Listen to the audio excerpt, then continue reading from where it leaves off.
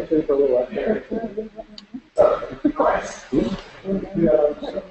Those of you who have not been to Developer Day in the past, this tonight is meant for advanced techie, not afraid to talk. So that's what tonight is. So if you happen to be a WordPress user, or say that after you talk to me, if you happen to be a WordPress user, some things might seem over your head. That is intentional. Our general WordPress meetup is the end one, and that's when we talk about more just general WordPress blogging, the deploying of topics. Tonight we will talk about it. So that is sort of the purpose.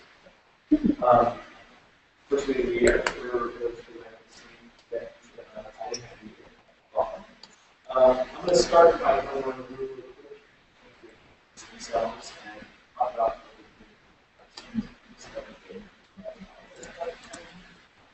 Today, software engineer has access to WordPress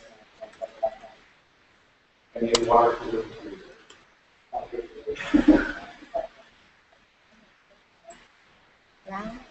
Louder, louder.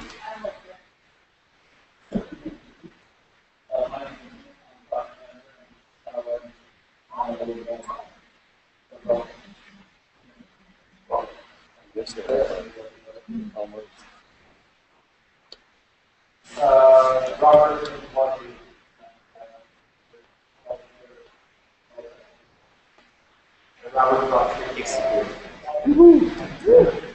Good man. Mary,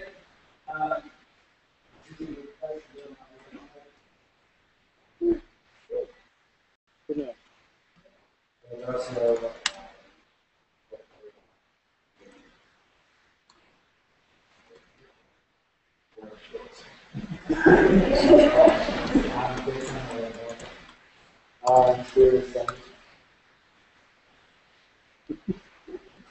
Loren, web guy, coffee guy, forgot what the heck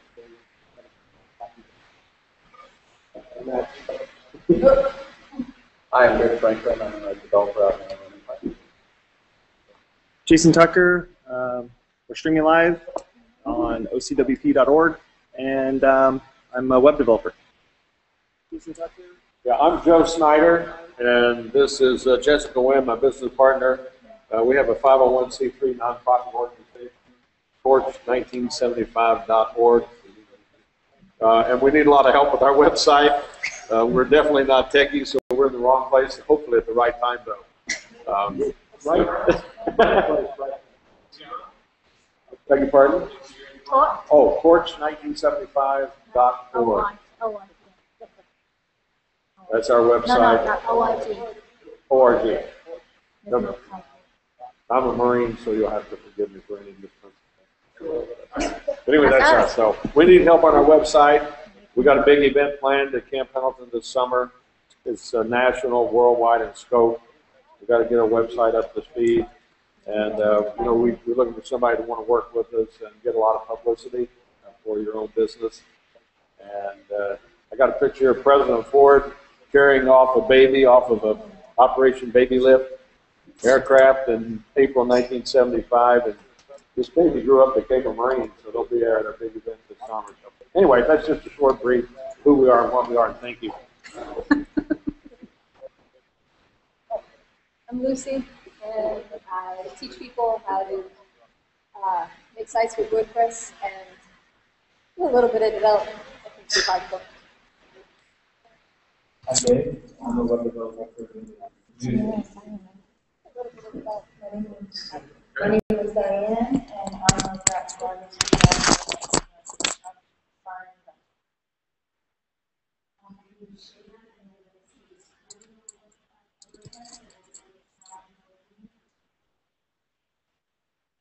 I'm Preston. I forgot to and I design WordPress websites and websites. My name's Eric. I'm also known as the coach as a WordPress lover due to the back end and institution my apps. So, no Steve forever, I needed the right place to either understanding it better or finding somebody to help them. Cool. So my name is Dennis. I'm a product guy. I'm here learn more about WordPress. I was a Meetup group and we're planning to put up our WordPress site. Okay, great. Oh, 100%. Do whatever you want. My name is Ron Gary. I am a WordPress enthusiast. This gets going myself a developer. I'm on the beginner and intermediate.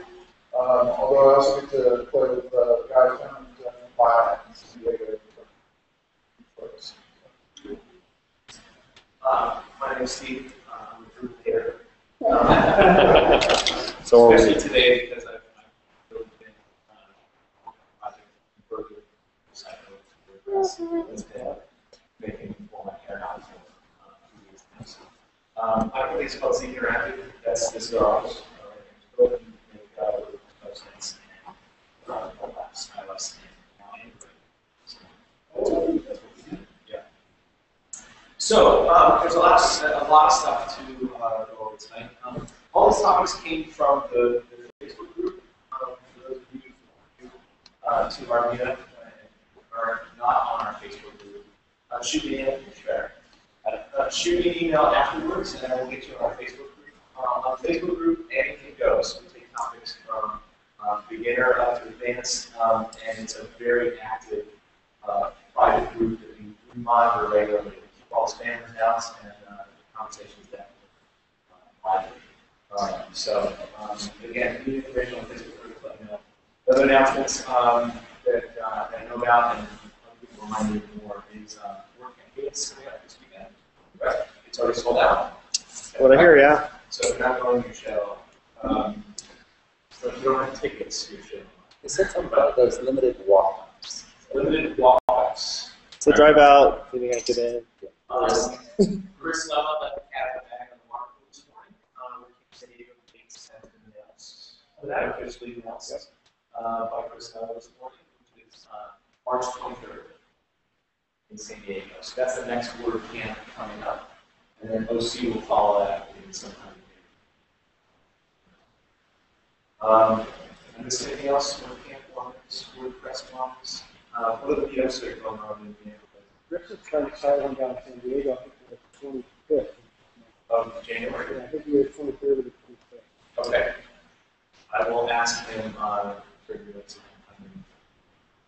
time. Suzette's meetup is on page, right? There's something else that's not on our who's going to be meetup. Oh shit! Oh, what was it? There was another one that Say was trying to set up. Watch the water. Yeah.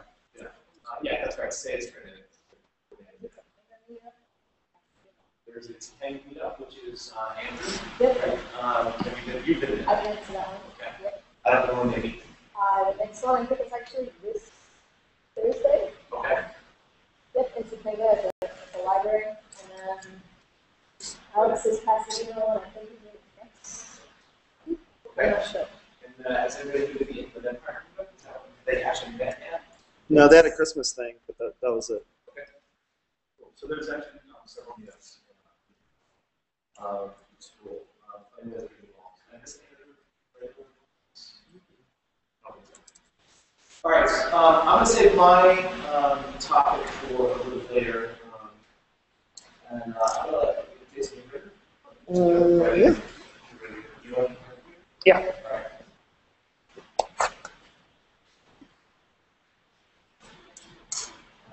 I'll say Jason Tucker. Oh, and if you haven't mentioned pizza, do it now and order pizzas.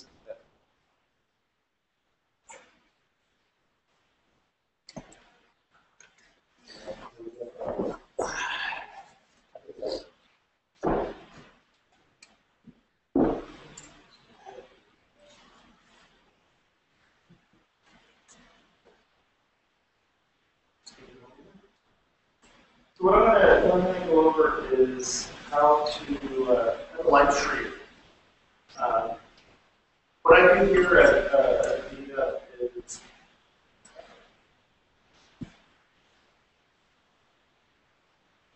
I do here at the Meetup is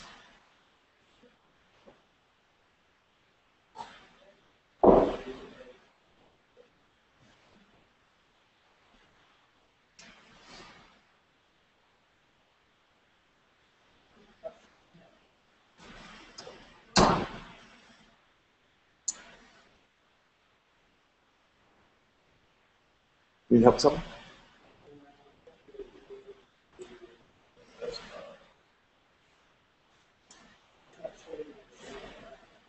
Are you on? Yes. Let's see. Network is me.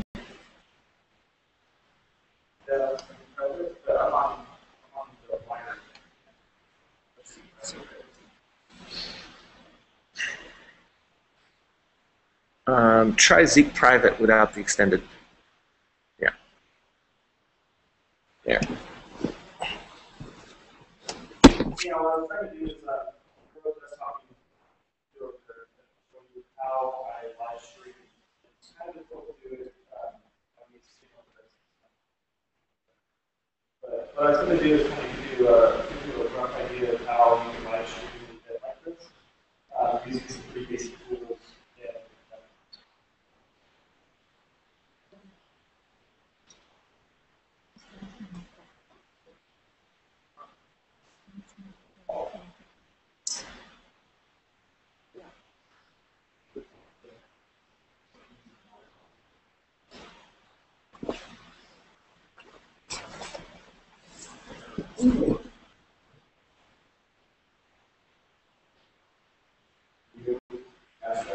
Yeah. Okay, cool. That's Steve. Yeah.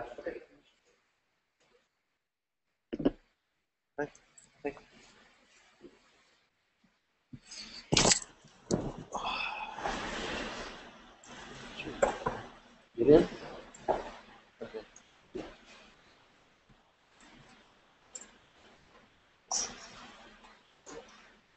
Okay, there we go. So here's my desktop of the machine over here. And what I'm going to kind of go through here is how I do. Oh, there we go. Nice. Yeah. How I go through seeing all this stuff. So I'm not closing this building. This is definitely going to cause a rift in the station. I won't. Okay. So what I'm going to show you here is the software that I use. Now, mind you, this isn't about WordPress, but the technologies that I'm using do that in the form of a So what this is this is it's essentially a video production thing in the box. It's just one little piece of software that is called WordPress. And this thing is pretty amazing because what it allows me to do is I can pull in Twitter information, I can put over Urban, all these things that show up over on the side here. You can kind of see you see the screen of the screen. But what ends up happening is I can put like a clock up in the corner of the screen, or put a static text up on the top of the screen, various things like that.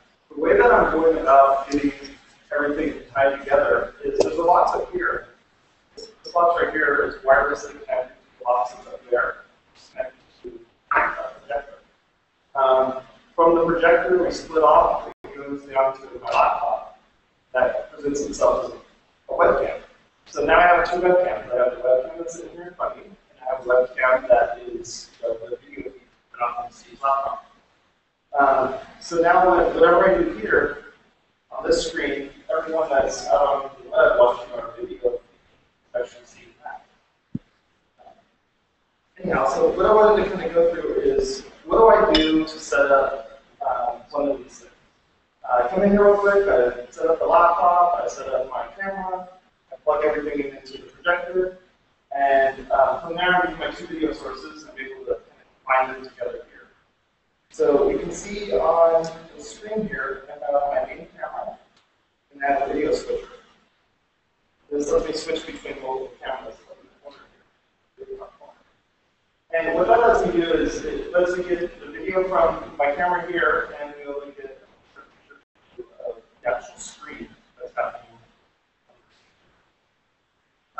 once I'm done with that, I can then record locally if I want to. I used to do that, and it was a long time to actually contribute it up to YouTube. We don't do that anymore. The way I go about it now is everything happens on YouTube directly. So if we go to YouTube,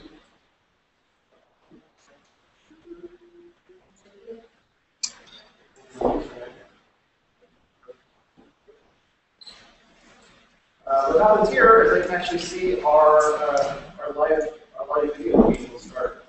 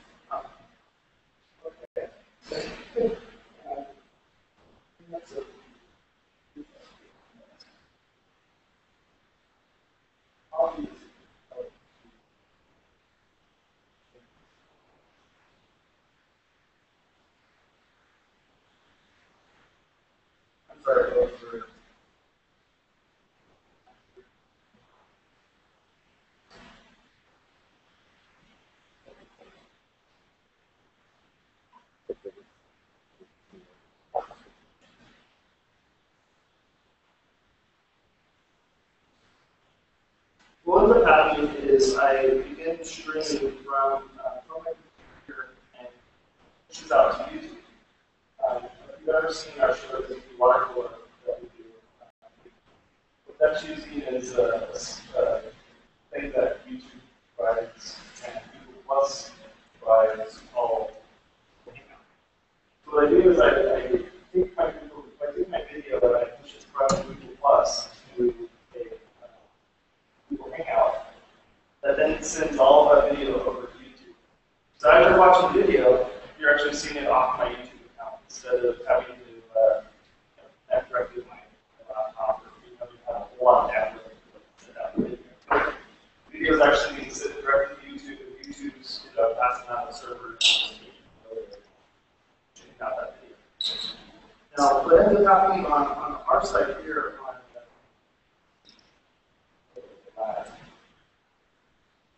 what ends up happening on our site here is when someone goes on to OCWP.org,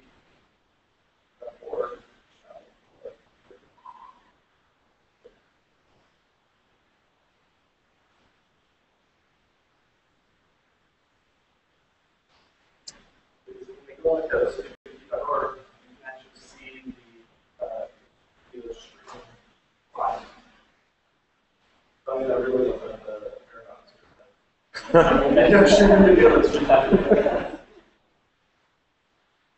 But what ends up happening is you'll see our video feed go up there. So you can see in the corner here, here we go, we're going to go big or go home. Over the corner there's me. The screen that's right here is actually the screen that But that is being served by YouTube, right? yeah, so this is actually on YouTube. So you get the full YouTube interface here. So if you go on and look on the YouTube video feed, I'm not sure why it's not showing up here. It's that far. No, it should show up. Oh, man. Yeah, it automatically display up on YouTube and you can watch that video later. So that's how that works. Is you go on YouTube, you grab the YouTube address, you embed it into WordPress.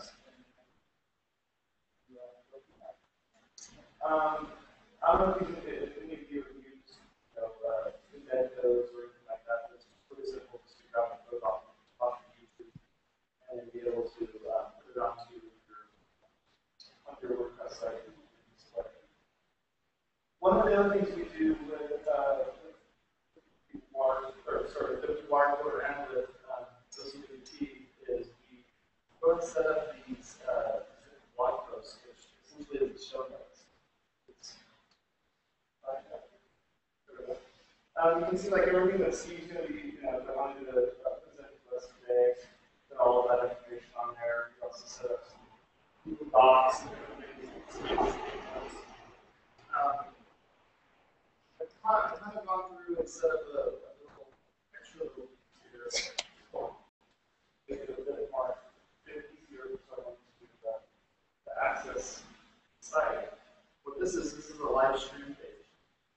So you end up with a video feed over on the side here. And then over on the right-hand side, you end up with a chat line. So you're able to watch the video and chat with everyone. Outside of that, that's it. You just use a widget for that? Sorry? They're being rude outside. I said, is that just a widget that you? Yeah, the IRC chat is just a widget that you get off of Freenode and on Freenode's website. Grab the widget, slot it in. And so this YouTube streaming service, is that built into YouTube, or you need some sort of special account for it? You just need to have a Google Plus account. That's Okay. it. So you have a Google account, then you have a Google Plus account. And then you on right hand side there's a little button that says, I want to do a hangout. Click your hangout. I'm going to set one up right now, but My computer will actually blow up. Jason, isn't the Hangout only have a 30-minute limit, or is that not true? the hangout has a 3-hour limit. Yeah. You can do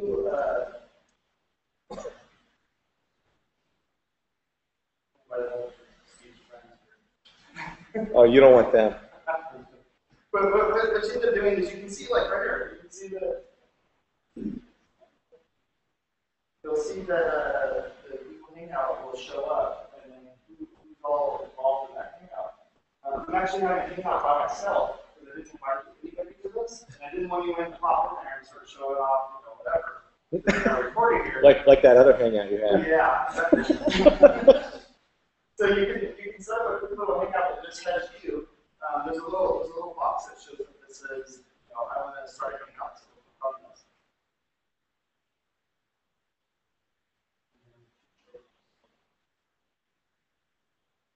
Go and set up the Google Hangout.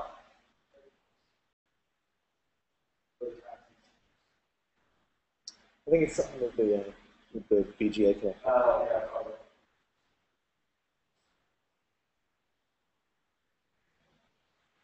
Once it connects, what ends up happening is you get this interface here. And up on top here is where you can specify who you want to invite. Give me as a social for this unit. I don't invite anyone. I name it whatever I want to show up on YouTube.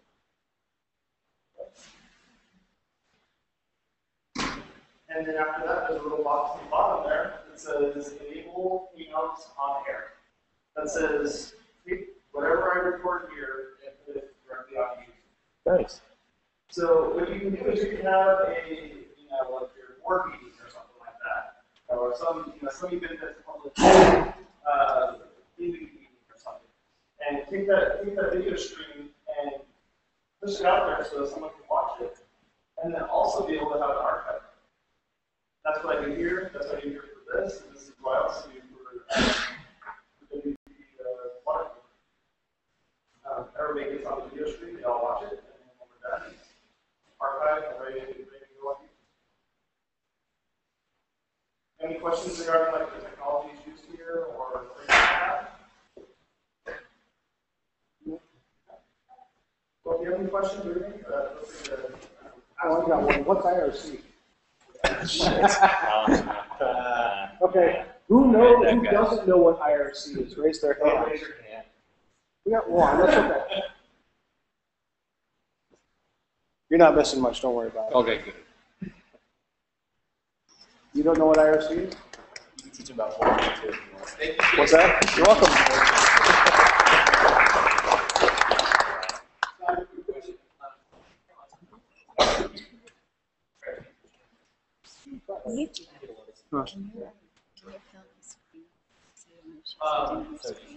Jason, you put in the actual embed codes for the YouTube video. You know that? Oh yeah, definitely. All right, last chance to pitch in pizza. You don't get chicken, don't eat. much? $5? $5. Like, so you get your, on this. Juan's gonna pitch in money, but he can't eat anything. All right, cool. Dave, Yeah, that's what I'm doing here. That's what you're doing here. are you ready? Did you just push a button to change the screen? No, there's a if you wanted to do that, there's a special program you could use that would display your craft. I'll show you. Just like right All right. Oh, we're good. How do we take all of them? It's called picture in picture. So we got everything. So, let's see. Barbecue chicken. Cheese. What's that? Hawaiian. This one, it's like $3. I think. Hawaiian. But see, it just shows Pineapple. me. Pineapple. And this is just local on my computer. It has nothing to do with Google or anything. It's just on my computer. Pineapple. Google Plus you'd show your screen and the watch at the same time. You'd be showing your screen and you'd be showing this little box on that screen. It takes care of it for you. No, that's an extra you have to do. I'm gonna ask you what that is. No problem. My son wants to videotape his Minecraft stuff. That would work perfect. Yeah. Yep. All the way, dude. I have a lot of have some. That's about right. 6 pizzas. 6 pizzas. You said don't rainbow. How about white sauce with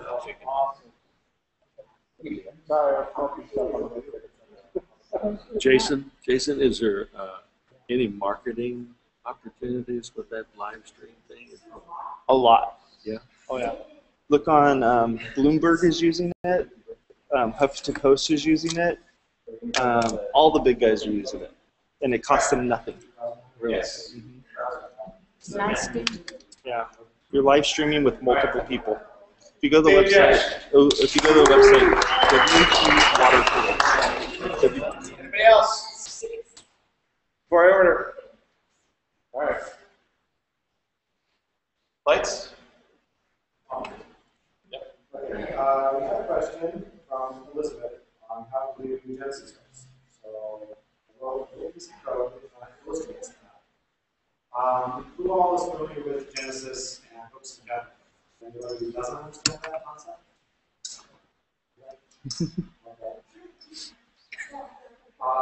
Okay. Basically, some of these frameworks, Genesis in particular is what I'm showing, they have a bunch of what are called hooks. So various points while the framework is creating the content of your page, they'll throw out an event or a hook that allows you to kind of tap in and do something with it. And so that's the beauty of Genesis. They have all these hooks all over the place. I need a pizza list. It's very important. Yes, it is. So they have all these hooks that allow you to just take control over just one little portion of the screen and output some content or do whatever you want. So I have here a quick demo on how to do this. All right, thank you. So first off, Elizabeth's question was about using the visual hook guide, which is found here. If you want to go to this page here, this is my blog. You can look at this code and use it or not at your pleasure. But the visual hook guide, it's a plugin that hooks in everywhere that Genesis throws a hook and presents a little box to show you visually on the page where that hook is being fired while the page is being constructed. So as you can see, there's a whole bunch of these. All these orange boxes are these hooks that you can use. So you can do all sorts of things in here. For this demo, I'm just going to create a hook right here before the content. So one of the easiest ways to get some content onto the page is by using a sidebar. So my demo just creates a sidebar, hooks in, and outputs that contents of that sidebar onto the page. And here's the code that does it. Make this a little bit more.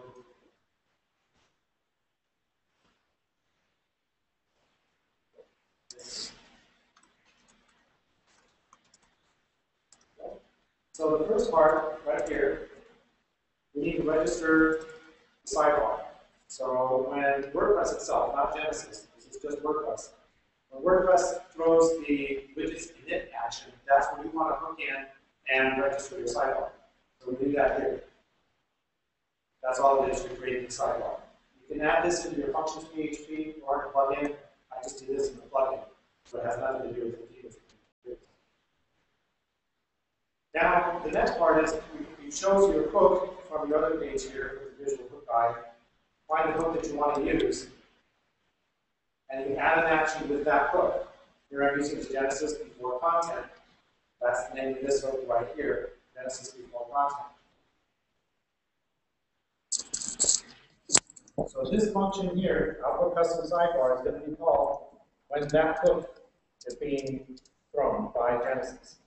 All I do in here is I check to see if you're on the home page, because I want to limit this sidebar to appear only on the home page. Make sure that there's something in the sidebar. And then I tell the sidebar to output itself. That's all it is. Real simple. So the end result you can find on this page here. This is just a test site that I use. And this is the sidebar that was created and a text widget that I put in that sidebar. That's all I did. So this little tiny piece of code here, create the sidebar, hook in, tell the sidebar to output itself. This is what it does.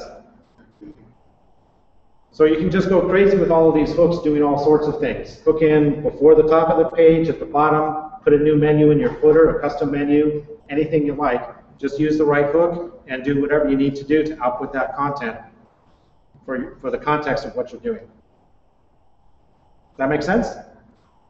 Any questions? Anybody? Yes? I'm sorry, I can't hear you. Okay, sorry. If you're going to put something in that widget, or would you put it in the plugin, or would you put it somewhere else? Like say a slider, or say a menu. If your slider is presented as a widget, you just drop that widget into your sidebar. And this code will, when you go to the appearances menu in WordPress, go to widgets. In there, you now will see, with this code, you'll see a custom sidebar widget area. Just drop that widget into that sidebar. Can you show it? I can't on this site because I've got an htaccess rule that blocks it for everybody but me at home. Because I'm paranoid. Yeah, you just drag a widget into that new custom sidebar because now it's here with this piece of code here. This adds the sidebar. And then you just drag that widget into that sidebar and it gets output via this hook down here. It's all CSS. So if you want two different things, you could use some CSS rules to say that the width of each of your widgets is 50%, and then do a float left, and you'll have those two widgets sitting side by side in your sidebar that's going sideways instead of vertically on the side of your page. That make sense? Yeah. Okay. Answers your question? Yeah. Yes. Okay. Anything else? Well. Yeah. What to do next?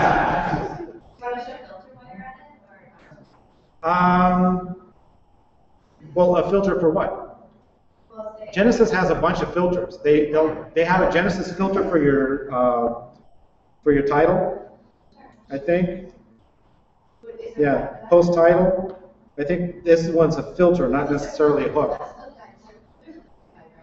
Yeah, actually, I think in here I had the. There's a hook reference also linked to on this page. I didn't save a link to the filter reference, but I think it's just filter reference. Okay, yeah, so there's all the filters that Genesis has. And you can use these filters like any other filter in WordPress. You just do a add filter, the name of this filter from here, and your callback function, and then do whatever you want to with that content. So where would I put that? Would I put that in any other plugin, or would I put that in a widget, or where would I do it? Well, Genesis doesn't care whether you're using this code in a plugin or your function's PHP. It just wants the code to be executed before you start rendering the page. So does this make it happen? What does it do? So it's just, does it display something, right? It depends on the filter. Some of these filters just filter some text, and then the framework will output that later. But because you have this chance to filter that content before it goes out to the page, the effect is you're changing that content before it goes out to the page. So you put plugin, and make a shortcut for the plugin. Then wherever you put that shortcut, then I'll put that content out. I'll pull that content out. Yeah. But that's using a shortcode. Right. That's not really a filter. That's another thing. Yeah, you got shortcodes, filters, and hooks, but they all have callbacks, and you write the callback function to do whatever you want it to do. Clear as mud? Okay.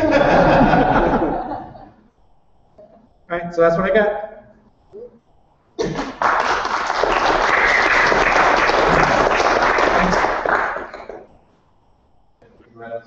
All right. We're just cranking them out today. All right, it's Suzette. Yay! Oh. Yeah.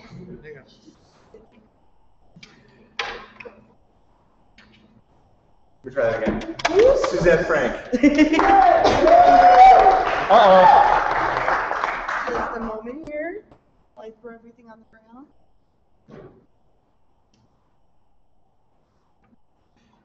What? Different power cord than I have. Yeah, that's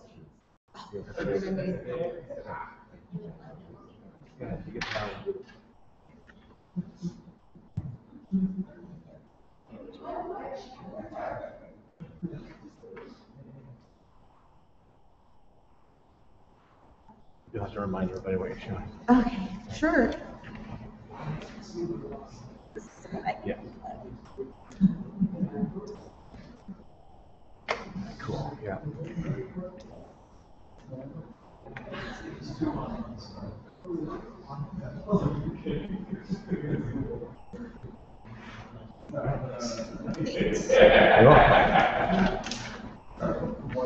Hello, everybody. I'm Suzette. I work at Media Temple as a WordPress evangelist, and I'm going to show you something that I came across when I was doing some research on optimizing WordPress to run faster on your server without caching or compression, since there are certain hosts, like WP Engine is one of them. They have their own caching solution. So I was looking for, and as well as Media Temple, they have their own caching solution. So you can't really install cache on there because it will conflict with what's already running. But what I did find was a really cool plugin called P3 Plugin Profiler, Performance Profiler. And what this does,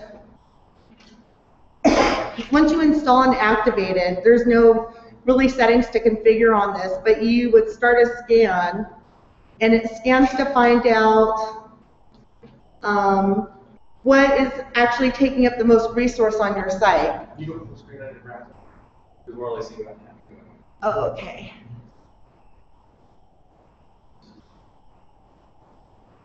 There you go. Hey. Yeah. So it's just running through the scan right now. And it's going to provide a chart that shows by a pie chart of which plugins are taking the most resource on your site. So you can either disable those or find a different solution that isn't so resource intensive. So you just click on View Results, and then this is what it gives you down here. It's just really simple. Yeah. So we can see that WordPress security is taking up a lot of resource, and that seems to be the biggest offender. Other. I know Jetpack takes up a lot of resource as well, but it's like a million plugins bunched into one.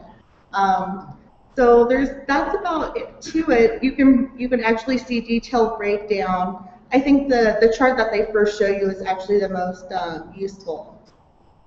But it does give you an idea of what your plugins are taking to load. And then along with this, I also wanted to show, if you haven't heard of Google PageSpeed or Yahoo's YSlow, that's a really good tool that you can install on your browser that will help you to baseline the time on your site.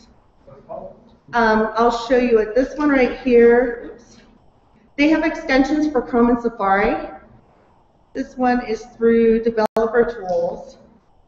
And what it does is it adds a tab at the end. That I can't seem to find. There it is. It's on the chat. Oh, yeah, I just passed it. There it is, PageSpeed. So it adds this tool and you just click Analyze on here. And then what it does is it loads your page and it gives you a grade based on how fast your website is performing. So one good thing to try is like to deactivate all your plugins, run this, then reactivate what you normally have on there, and then run this again. You'll see the effect. It's quite a difference. So what this is telling me here, let's see. They've already taken me away many times. I just escaped. Those are the wrong type of sirens. Those are actually fire trucks, not cop cars. How do I know that? I don't know. So what it does is it'll actually give you different things that you can do to speed up. You can combine your images into a CS Sprite. There's different just recommendations to make your site faster. Does anyone have any questions about that? Sure. So when you say make your site faster, like loading faster? Yes. Yeah, loading faster. I saw a presentation, they said that 20% is the actual backend that's loading and 80% is the front end that's loading. So you really want to focus on things on the front end that you can minimize, like using a really good theme. Some themes are really resource intensive, so you might want to check that out. You can change your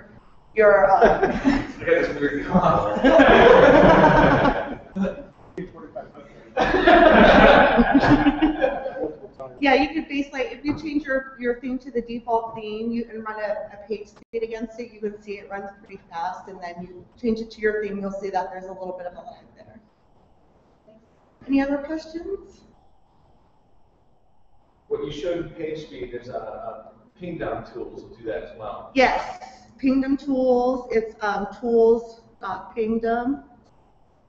I have a general question about all these tools, which is that I find that they give wildly different results and they don't always correlate to what you actually experience when you load the page, and I'm just wondering like why that is and if people feel like one tool is more accurate than another.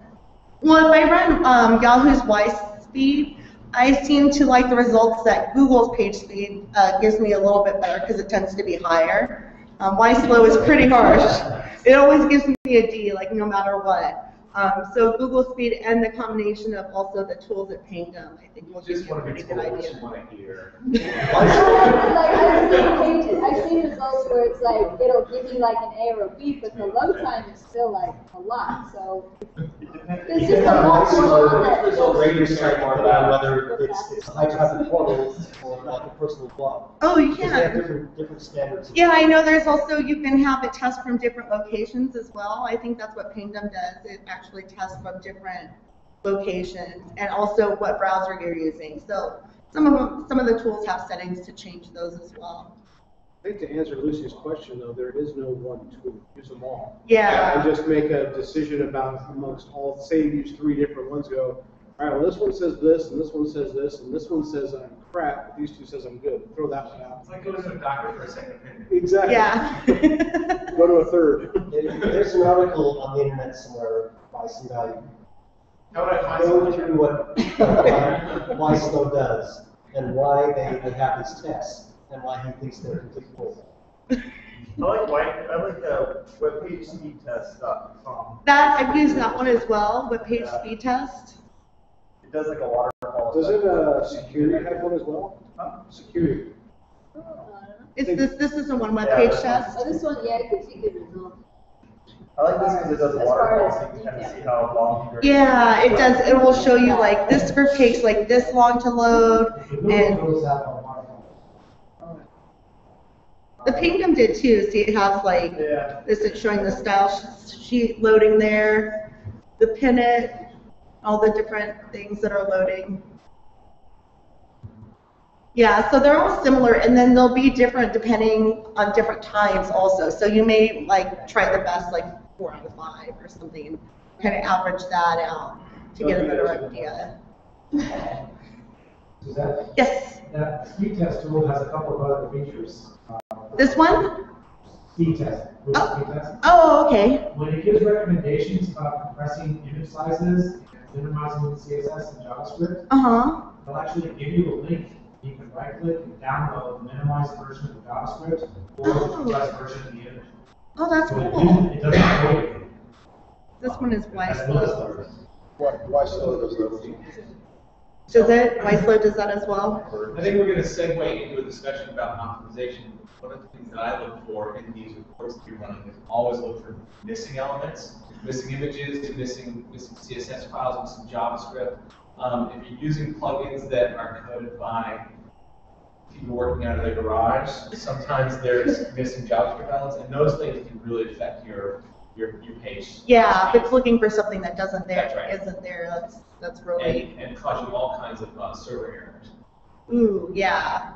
So it's just another tool that we have for troubleshooting, pretty much. You can see on here it has just different recommendations. Use a content delivery network, avoid empty SRC or href, add expire headers, use gzip. But it really depends on a combination of things. So that's just one thing to look at. Content. Use CSS. Also combining, if you can combine your CSS scripts and your JavaScripts into one file. I know it's a little bit hard because some plugins add their own JavaScript and they add their own style sheet, and that kind of adds, because that's another request that the server has to go out there and get.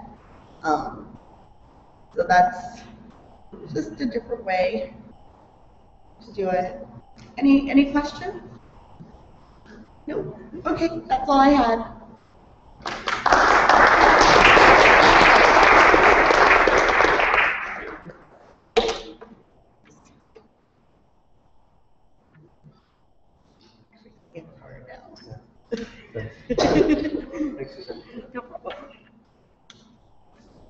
So one of the other topics that was on our possible topics of discussion was WordPress optimization. But specifically, I wanted to lead the discussion around what Suzette just showed. So I wanted to talk about that a little bit.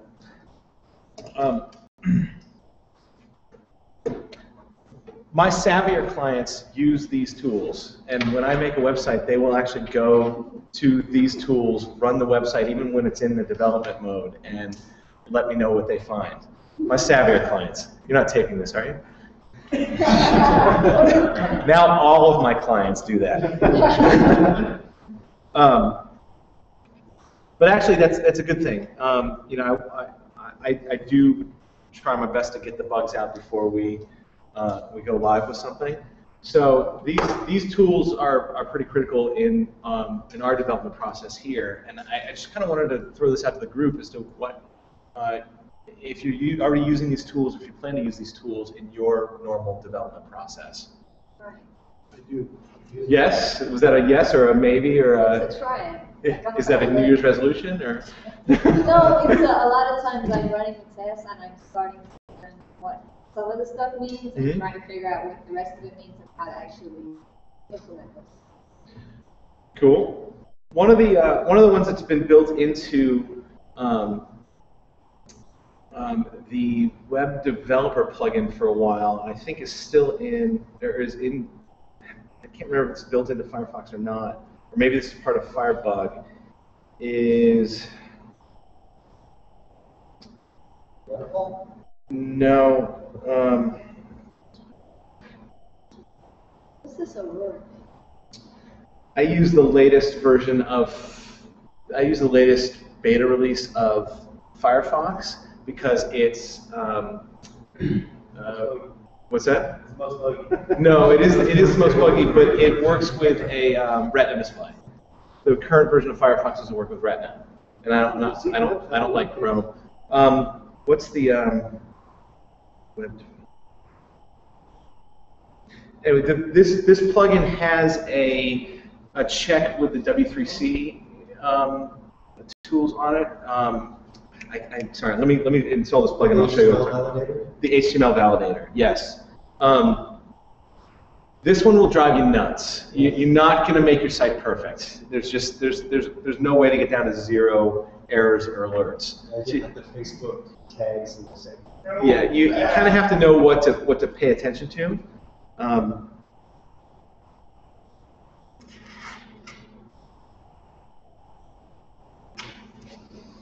So I'm going to run my own site through this plugin and then cry.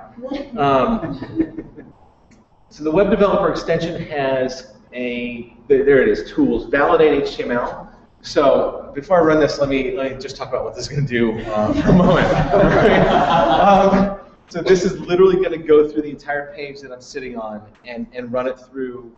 I forget the source that it comes from, but it's going to look for every possible kind of HTML error and alert that it can find. My goal is usually less than 100. That's a good target. If you can get there, you're probably fine. I haven't run this on the new Zeek site. We just launched this recently, so like I said, somebody get me a Kleenex. That must have been fairly recent, wasn't it? Oh, look at that! It didn't find much. They're probably stuck in the head. Woo! 9 errors. That's yay. It's a woo theme. Anyway, W3C is what I was trying to remember. The markup validation service. I hate to do this to my client, but I'm gonna go ahead and do this for PJ Media right now and put Tabby right on the spot. So we'll see what PJ Media comes out. So PJ, actually, that's not bad. So 57 errors, 10 warnings. You said less than 100 was recorded. That's still pretty low, right? Some of the sites that we've run through this in the past have been 500 errors, and that's not uncommon to see that kind of thing on a website. So you want to do a Genesis one? Sure. Go do mine. All right. YourLocalTech.com. See how. So we get Loren a Kleenex. 13 errors. Look at that. So, actually, some of these things, and the reason I want to show this, some of these things can be cryptic. It's tough to always kind of track these things down, but they are important. And the ones you want to pay attention to are the ones with the red X's. Those are the ones that are somewhat serious. The warnings may or may not be serious, but usually it's tags that aren't closed properly. Tags that are formatted wrong, things that don't have proper alt tags. It's just stuff that are really picky when it comes to HTML. But these tools are important and are good to know. And if you are really thinking about page speed and the speed of your site and website optimization, these are things you should pay attention to. So the stuff that Suzette, what's that? Cross-browser. Nobody uses that other machine.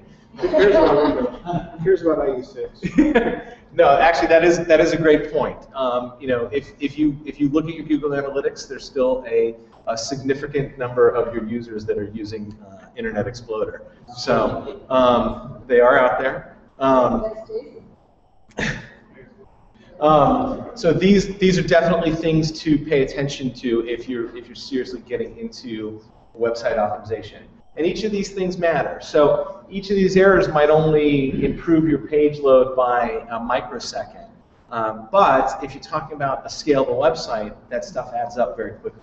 So the stuff that Suzette showed, any of those tools are fine. PageSpeed, YSlow, Pingdom, any of those tools are great. This is also something you should pay attention to. Brandon, did I miss anything else that's sort of that is like these tools that you use on a regular basis? Putting Brandon around on the spot. Yeah. You're with me though, right? You've been in the 500 error range before. Yeah, I mean, the thing is, like, we talked about this some of this stuff, like the tools don't detect a lot of times what version of HTML you're running, and so they'll give you incorrect errors. So if you're doing everything in HTML5, that works most of the time. It doesn't always work. And, you know, I mean, like you said, these things are sort of like the pirate guide I thought about. It's like, take them for what they are. That's right. Don't kill yourself over like fixing Don't- something once you want. Don't lose sleep unless you're at 500 errors. If you're below 100, you're probably okay. Yes, Shredder. As soon as your client gets a hold of the site, they're going to add a bunch anyway. Yeah. Yeah. Well, and much like some of these things really come from content. That's right. That's exactly right. So, and actually, when we did run a lot of these things, when my clients ran a lot of these things, we actually were able to go in and use it as an education tool and say, well, here's how you're writing your content, here's how you're embedding tags, here's how you're tagging some of your stuff inside of the HTML. And usually what it came from is people were copying and pasting from Word. So we're able to actually, and again, I know everybody cringes here, but we're able to use that as an education tool and go after our clients and say, well, this is why you have a lot of these errors. And we were able to hunt it down and say, okay, you're copying and pasting from Word.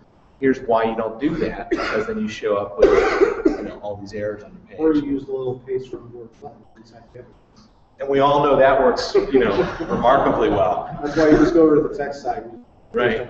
Is there an alternate to paste from Word? Use the text one. Right. Not the paste from Word button, but just switch over to standard HTML. Sure. And paste there. Okay. But then they're going to go, oh, well, I lose all my formatting. It's like, well, tough. Yeah. Yeah. So I'm not going to get into the details of this because we've covered this in other meetings, but one of the other things that Suzette mentioned, I just wanted to sort of reinforce, is the CDN, sort of the power of using a CDN. So when you're using Pingdom tools and YSL or any of those things, they're really judging not only errors, but they're judging speed, how fast the content reaching them. So if you are getting some of those longer timelines when you're using these tools, adding a CDN into your mix will or should reduce some of that. And that's really the goal there. And that's when my clients are reviewing the site. Again, I mentioned in the back that they're looking, we're definitely looking for broken links. Those are kind of the number one thing. You want to get rid of all of those right away. Those are the kind of number one thing that can sort of really bork your site. But those longer stretches of timelines, those longer downloads are things you want to address. And whether it's a CDN or maybe a lower res image or lower res content or something, those are the kinds of things you want to look at. So that's really all I had on optimization. Anybody else have anything to add to that? I know we cover optimization a lot here, so I didn't want to spend the whole meeting on that. What's that? Choose your host wisely. Choose your host wisely. And some general notes. Shared hosts. Shared hosts. Yeah. Forget about optimizing if you're on a shared host. Really? That's not true. You cannot. This side of the room says that that's not true. Let's start a debate. What's that? Address you cannot go to their Apache config yourself and change things like turning off e-tags. Hang on. Hang on. Go ahead. You can still make improvements maybe within certain parameters, but only everything in your directory. You cannot edit php.ini. You cannot make sure they've got the I agree with that, but I think that's host dependent, even on a shared account. Yeah. I think we can all agree you can always make the site slower. You can always make a site slower. Yes, you can. Shredder, did you want to? No, well, I was going to say, yeah, there are tons of things you can do to make your site faster, shared. The number one biggest thing being, if your CDN server, that's actually not what I was going to say, but the number one thing being if you're not caching cache. I mean, I think, and your host isn't caching already for you, of course, for instance, the VPN case that Suzette was talking about, but if you're not caching cache, even if you're caching for a really small amount of time and just dropping the caches immediately, you're going to do way better if you get hit hard. Especially on shared host. I agree. Just use Network Solutions. Or GoDaddy. No, Network Solutions is actually better. Well, the bar is set pretty low there. Do you have anything to add to that? There's actually one thing I wanted to mention. There was like a few plugins that I noticed were like big resource hogs.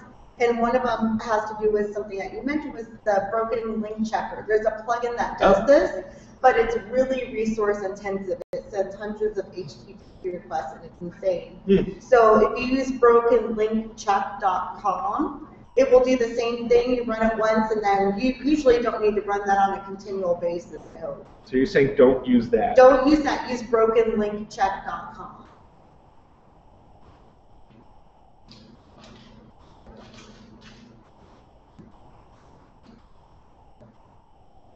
And you do have to enter a captcha. God, I hate X6RN4. They're getting worse. No, you're getting older. Yeah, well, but both are happening simultaneously. Yeah, there's a lot of stuff you can run locally on your Mac or your PC also, but this was an online solution. Yeah, it does take a while to run, but the report that it gives you is pretty comprehensive. It tells you where the link is located and what's broken, so that'll help your errors as well. Cool. Is there anything, it's kind of for Shredder and for Suzette, is there anything that will let me know if I'm, I was going to say under a DOS attack, not necessarily a DOS attack, but something that I'm getting a flood of traffic from a particular IP address? There are a lot of ways to check. I would say the best way is probably going to depend on the host. Okay. There are a few scripts that are, do you guys provide public logs? I can't remember, that you can go and access all of your logs? I'm not sure. I think it depends on which plan you have. It probably depends on the host a lot, but I know that we have a few scripts, for instance, the wiki that you can just run that'll go through all your HTTP logs and will grab and figure out which, where you're getting it from the most. Okay. That can probably be generalized out. If you have questions about that, just let me know. Or Cloudflare will block a lot of bad traffic as well, so that's something good to use. You can use that while it's free. I only ask because it's happened to me a couple of times in the past, and Servant, which is the host that I use, they go in, they add those IPs to their blocked list, and I'm done. Yeah. And but I have to notice it. I will start seeing slow performance on my site. It's hard, yeah. I mean, a lot of hosts, basically, we just have to install lots and lots of DDoS prevention hardware as being kind of the end thing. But as far as the server level, yeah, there's some scripts that you can run to check that and figure out which IPs they are really quickly. Okay, just a question. Anything else on optimization before we move on? All right. Only 16 bad links on Zeek. So. 16 bad links on my site? 18. And are you using this, bad link checker? No, integrity. Oh, well, I have none of that. All right. So we did Jason, Suzette, Dave, Loren, did you? Sure. Before I go, do you want to? I'm going to save mine for after pizza. Yeah. Sarah's here, but I'm going to save mine for after pizza. Can you use your computer? You may. Do you know how to use one of those things? I don't know. It's a Mac. It's a Mac. I might kind of, I might have to bang the keyboard really hard. I can stand here and translate for you. Loren Nason.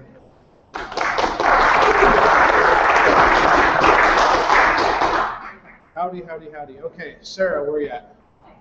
How you doing? So did the SPF record fix your problem? Now, are you using MailChimp or any other email service provider with that same domain? Okay, good. But you want to know about this. Okay, so who knows what spam is? It comes in a can. Yes, exactly. It comes in a can. It tastes really good. Yes. Not heard that. Squirrels, possum, and mice. I like that. Okay. So it came up in the WordPress group about somebody, Sarah's domain. Other people were getting email that were saying it was coming from her, but it wasn't coming from her. That is because somebody is spoofing her email address. You can do it if you know how to do it. I can go and use Steve's laptop if I wanted. And I could send an email as Steve, or as Jeff, or as Brandon to Sarah, and it would look exactly like it came from her. Steve. How do you avoid that? You use what's called the SPF record, which stands for Sender Policy Framework. Sender Policy Framework means you are telling the internet that only one server or multiple servers can send email for your domain name. Sorry. Yes. All right. If you want to read about it, just do a Google search for Sender Policy Framework, but it's a lot of technical jargon, and I'm not going to go through it.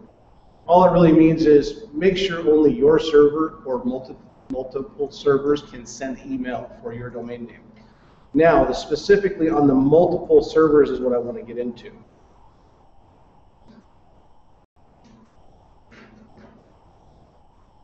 Who of us use Google Apps for our email, but we might use MailChimp or Aweber for our mailing lists?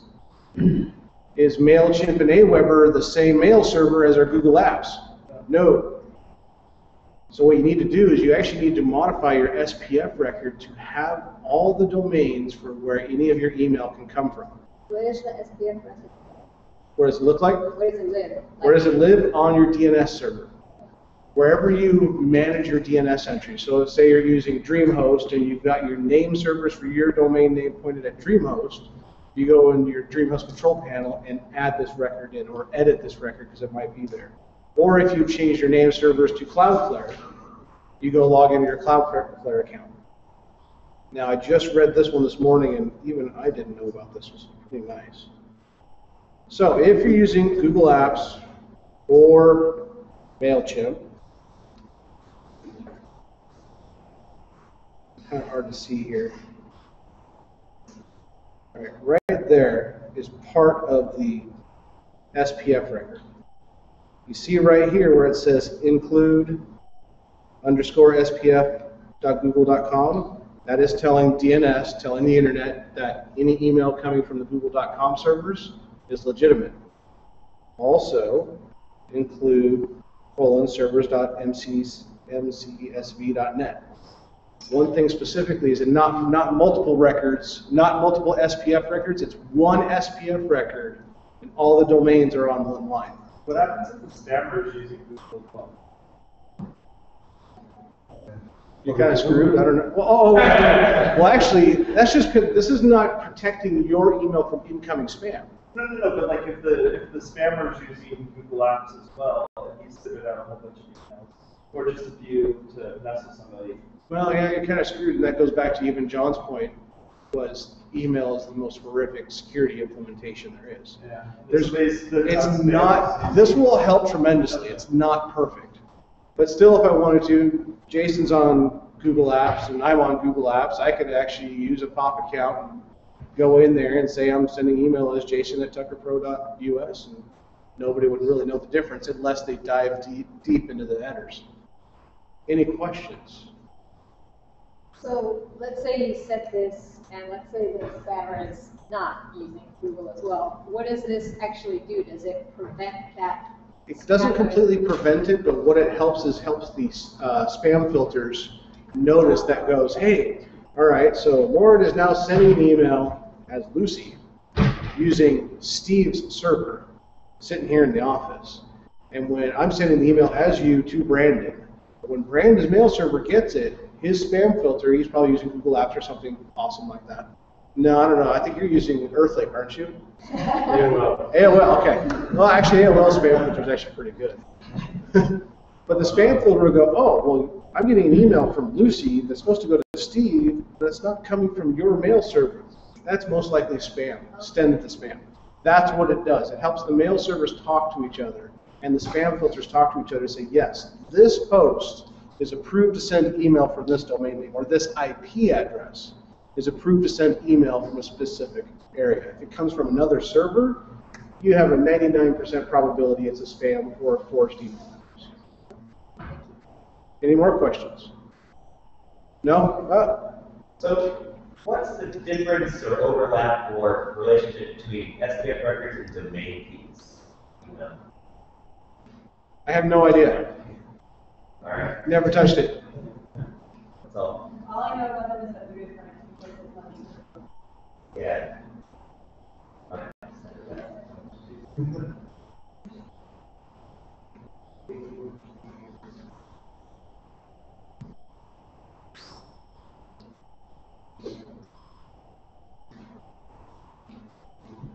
Because for my knowledge, I don't know if I want my domain to be set up right, so that the spam filter is working right, and emails getting delivered and not being spam and all that, I set up SPF records and domain. Yeah, I honestly don't know. I've never actually messed with it. I've only done the SPF records. One last thought. If you want to look to see if you have an SPF record, if it's there or if it's not, I love this website, mxtoolbox.com. It's possible to pose as a server, so that key will put another layer of obfuscation.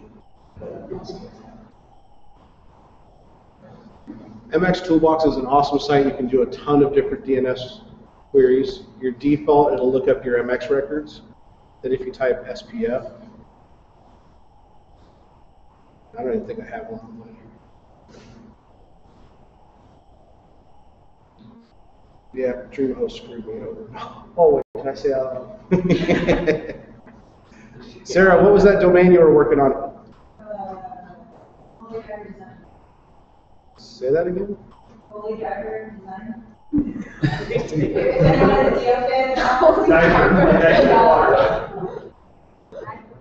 Spell it? Victor Epsilon. Viper is Victor. I still can't hear you. Still has one. All right, I give up. It was featured in South Park. Even Zeek doesn't have one. Hey, we can have some fun with the Zeek mail servers. Please don't. Okay. Any more questions? None? Yes? Thank you. Have a nice evening.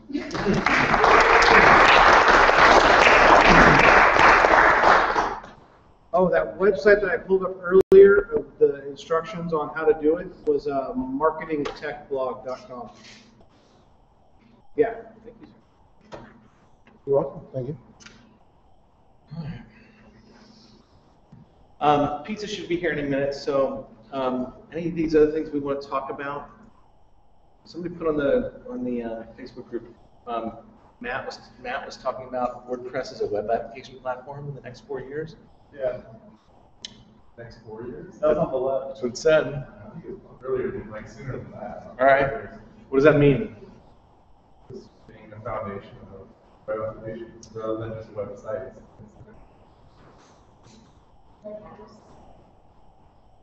Yeah, I mean, just rather than just storing data, being able to actually do things.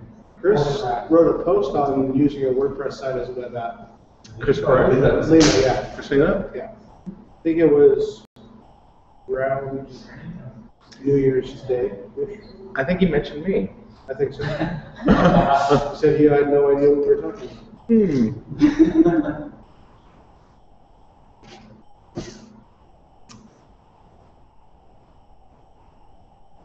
Click on blog and fun. There we go. I'm going to tell how long it took you to find the Ajax. What's that? In the main WordPress directory, there's your index.php, and there's something like index-ajax. I can't remember the name exactly, but that's used for having requests independently of the rest of the site.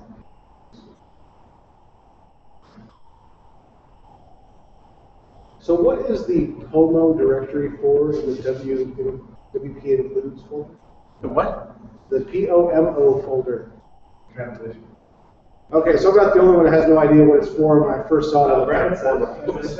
Translation. Oh, the .po. No, not the .po. There's actually a folder inside of WP includes called POMO. The library. Okay. That's what I was doing. Yeah, I don't know there's remember. a better way to do it. I don't remember the name of the blog post he wrote, but he does. I just don't know. I don't know what I'm searching for. Web apps? It's not. Maybe he deleted it. Maybe. He was inaccurate. But you know what? It was because he was referencing that other guy who wrote. Yeah, I don't remember. So, I'm interested in this movement because we use WordPress for the back end for all of our apps. So all of our mobile apps, especially our enterprise stuff, we're using WordPress as our server side. But we're writing that middle tier layer for communicating between WordPress and whatever native app we're writing. So I think part of it is this movement towards using JSON rather than XML or PC. So I think you're going to see a lot more movement in that direction. At least that's why I understand. XML RPC is a bitch. Too bad. It's a bitch. I don't know. I've done some work on XML PC. It's pretty bad. I've done some work on it recently. The problem is there's no documentation. Yeah, there's no documentation, and it's not consistent. But it's gotten a lot better. It has gotten a lot better, but it's not consistent. Yeah. So each call, and it's because they come from different sources. They're not all original WordPress calls. So that's true. One of the things I really like about the XML RPC framework is you can build your own methods to it. So like we're doing some stuff like that on AdSanity. We use XML RPC for authentication. So there wasn't like an authenticate method. We were able to there's a filter that you can create when you do API calls to do whatever you want to do. That's great if you control the back end of the WordPress site. If you're writing a plugin for the back end of the WordPress site, that's fantastic. What we were trying to do was literally recreate a new WordPress front end. Because the WordPress app itself, what was the technical term for it? Blows.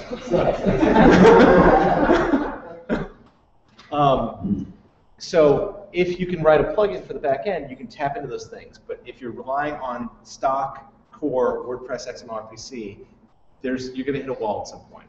Yeah, I mean, if you're just dealing with things like whatever, fine. Anything outside of that. But I do agree with you. I mean, the framework is there to do your own stuff. So what's happening on the JSON side? I think I wouldn't say they're replacing XML RPC, but I think more and more we're going to see the ability to access data JSON. Yeah. Pizza. We'll see. I think it'll happen eventually. It's likely how fast. Who knows? But it's something that, like, obviously, it's easier format for this management. Absolutely. Nothing goes left on that one. It's the first driveway. Pizza building. Left on Gothard, left in the first driveway, second building. Sorry. Yeah, second. Excuse me, it's your first time here. That is correct. Sorry, just trying to get the pizza here. Say it again. Maybe a different driver, but you figure out a pizza place, they have like a phone, no directions screens out for the driver. So there was a guy that gave a talk on this at OC WordCamp, right, in June. Was he on the core team for XML RPC? No, it was just a dude. All right. Because XML RPC is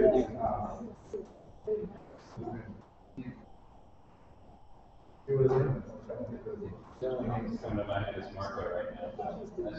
Yeah. He's in Utah. He's super tall.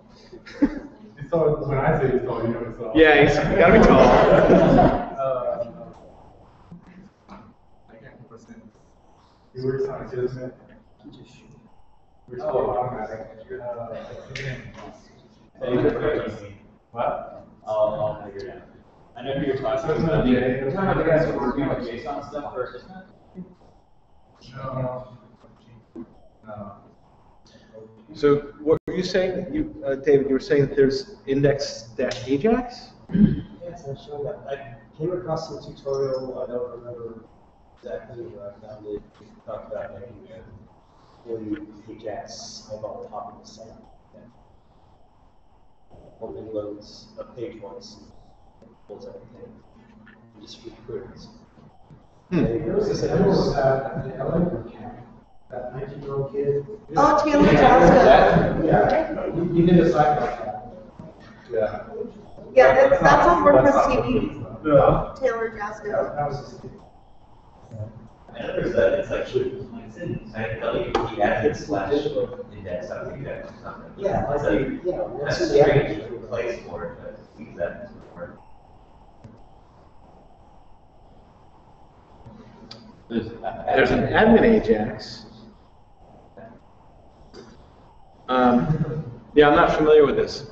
Yeah, that's the script that gets run when you're on an editing or something. The Ajax calls to the admin. But you can also hide that the public stuff too. Okay. If you're doing Ajax heavy stuff, you tap into that. Who here has no idea what we just talked about? All right.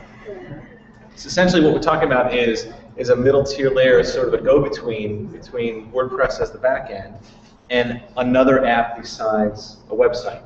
So WordPress has your theme built in for a website, but if you're building a mobile app, for instance, an iPhone app, an Android app, yes, cache.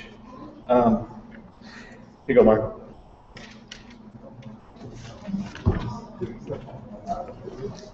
Watch your help. All that. All that? Yeah, that's good. Okay. Good. So what we're talking about is ways to get data out of WordPress when it's not a website. And that's really, Brandon, correct me if I'm wrong, but that's really, I mean, that's what Matt was talking about. That's building WordPress as an application framework. You're going to need some sort of go-between layer to get the data to somewhere else easily. That's what we're talking about. Priscilla. Okay. Pizza's here. I'm running a little low on paper plates, so everything what's that? No, you can't. Not my laptop. There's paper towels out there, napkins, so we'll reconvene in about 15 minutes.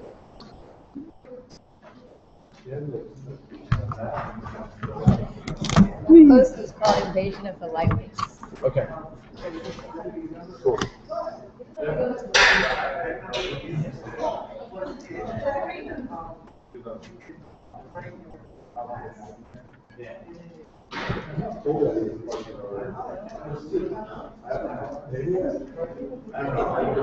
I looked and I was like, and then there's still a looking for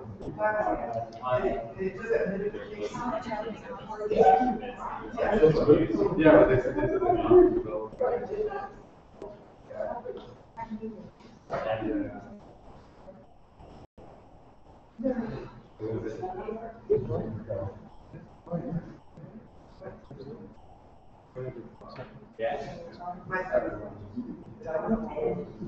You know what's happening? Just text me on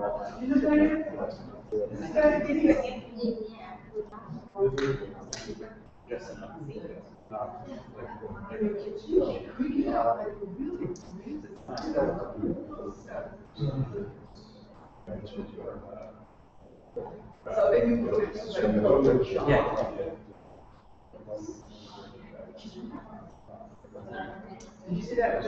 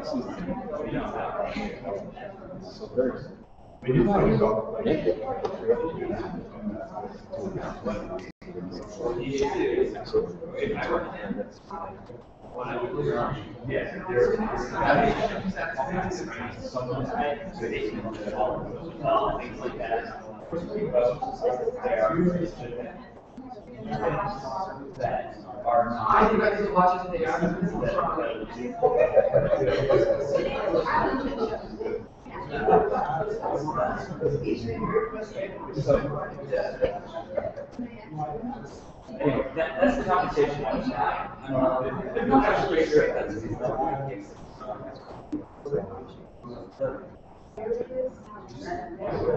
Well,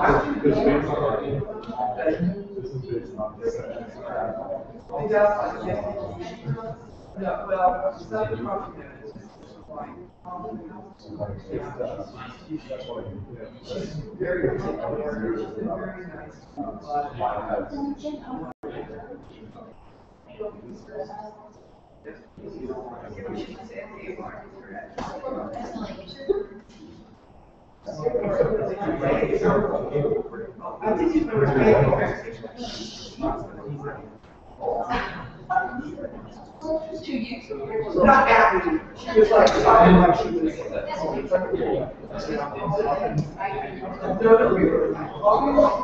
And she's like,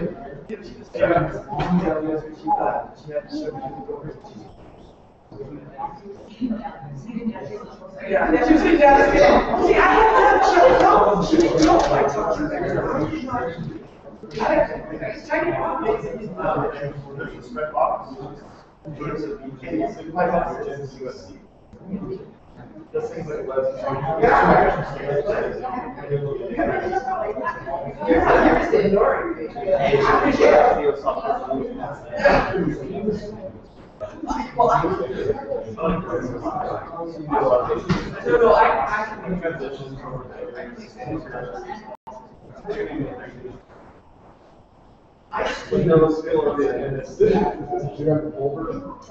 have the SD version, which is like, there was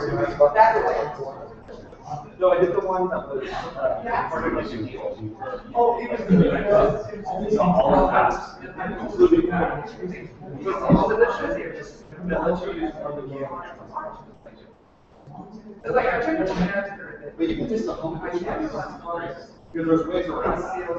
I remember I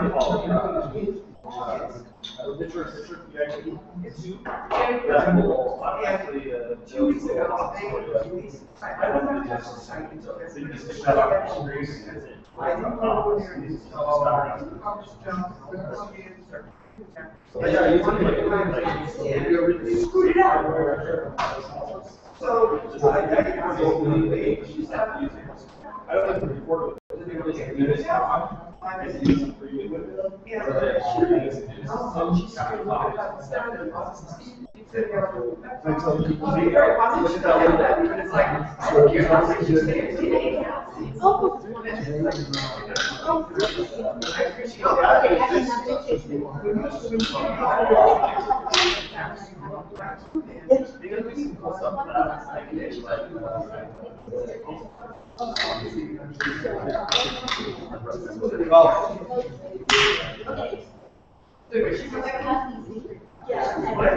Oh, I just read it out and I was cerebral,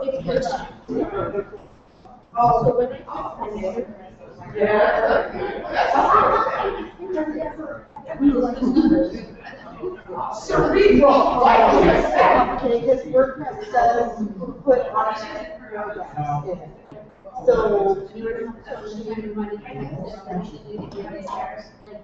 So if you hold down shift and enter, it will give you a break instead of a paragraph. Because the paragraph, what it's doing is adding, in the style sheet, is adding body to the bottom of the paragraph, so it's making the extra space there. So you said if I shift enter, and then instead of just enter, then it will give you a break. And it should only go down one line, not 2 lines. Maybe that will. Maybe that will.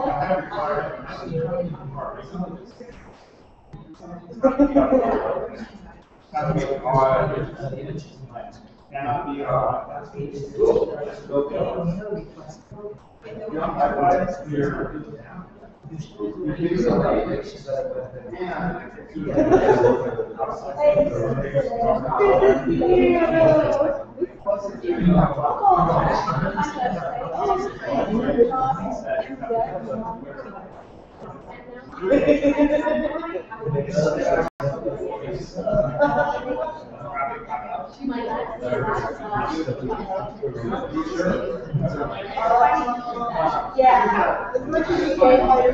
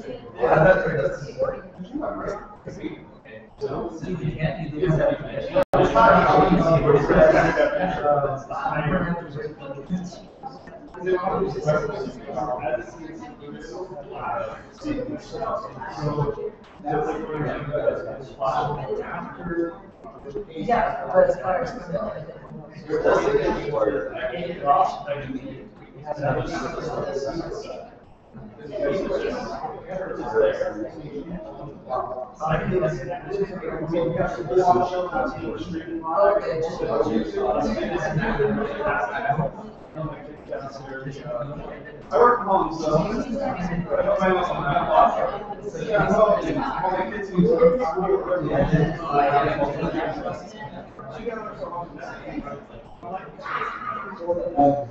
I watched media all day yesterday. I did.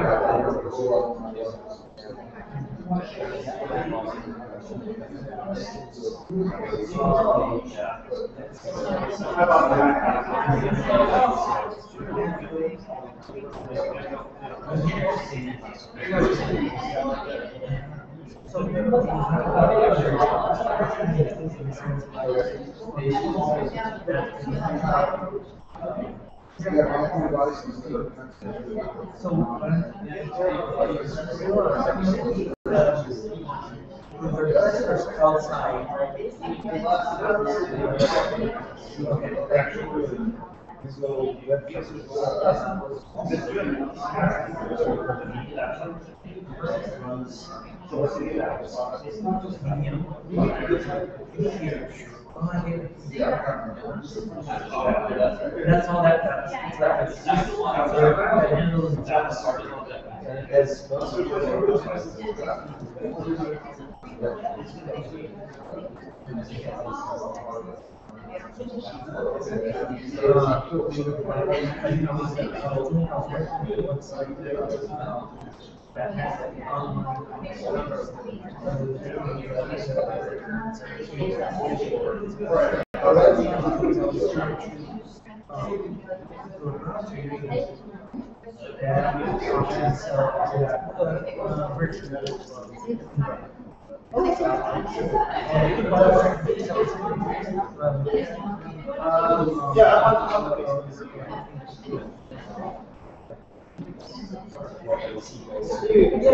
Yeah.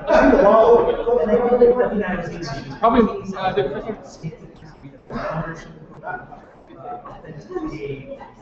That's a little extreme.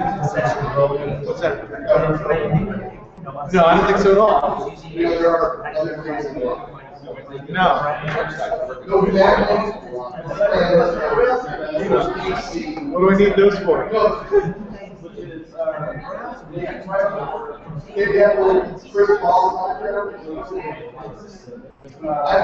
did for a while.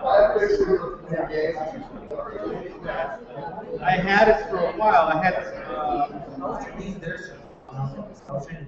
that was cover photo for a while. Yeah. Let's go on.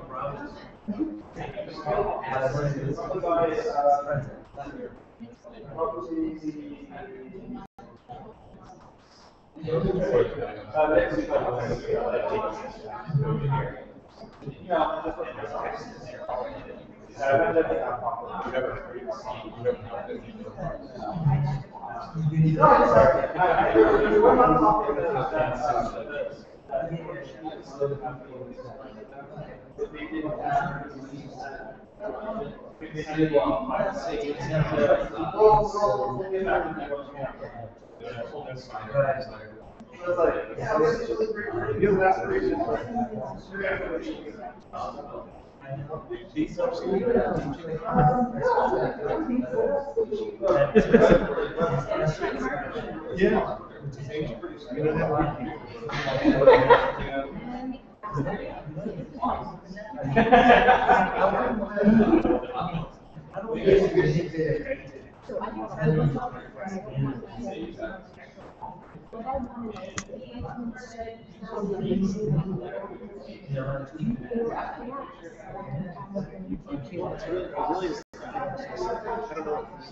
What theme are you using?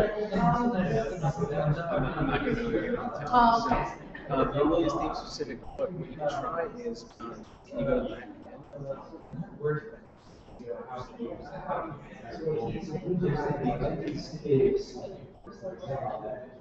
Yes, that's usually what I told you. No, it's in appearance under editor, and it's it's hard coded. It's not a post. So, okay. Sure.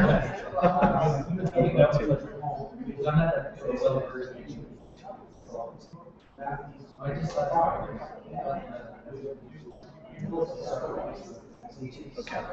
So, you're outside the reason you're outside, so it's not posing.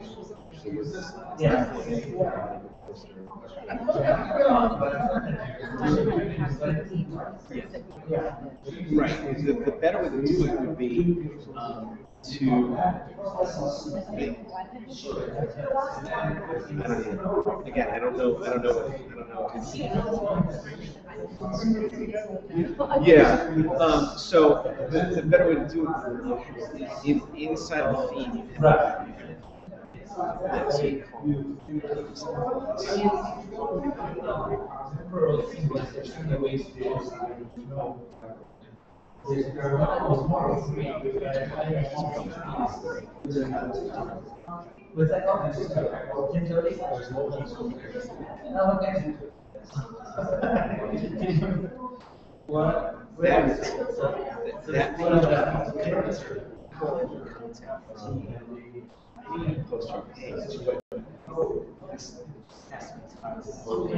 So I don't know if this was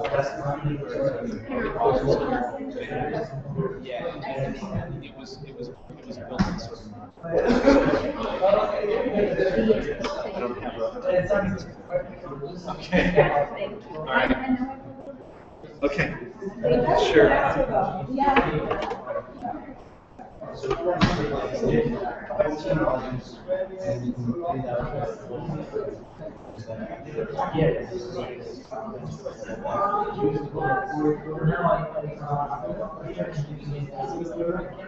It's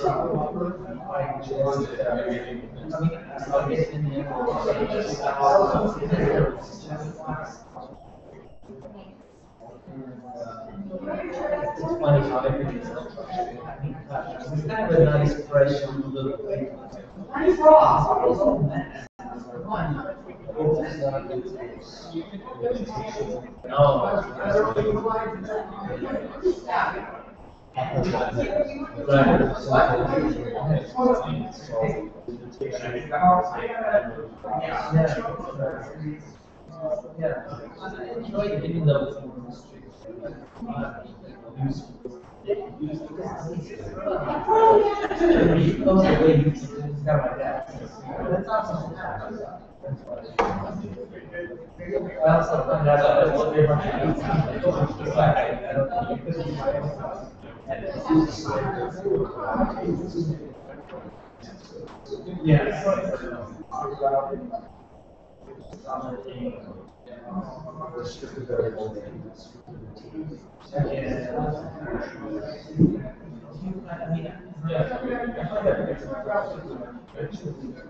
Easiest thing for me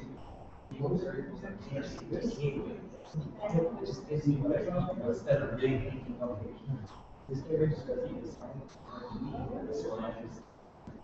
kind of thinking these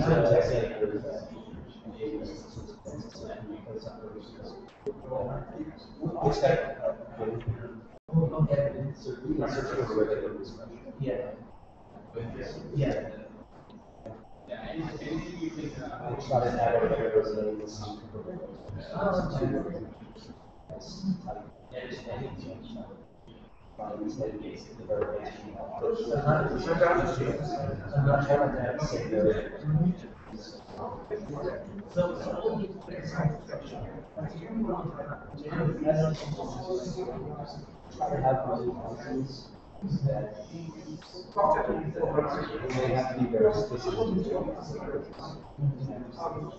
But also, we have to watch.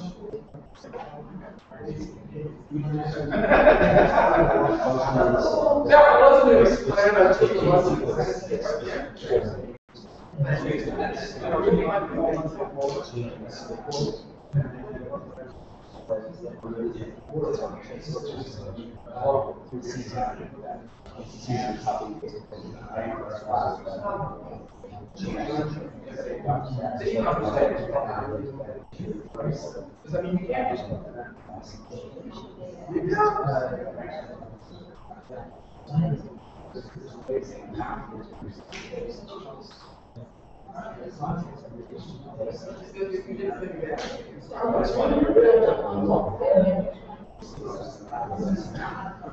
That's why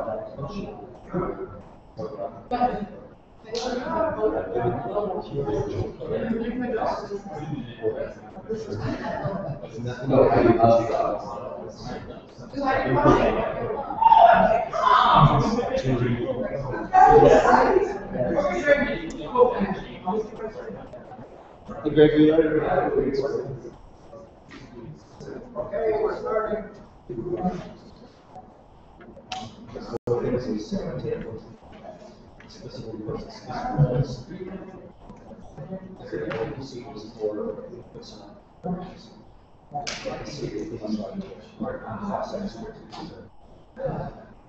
if you have it, that's a sign to make sure that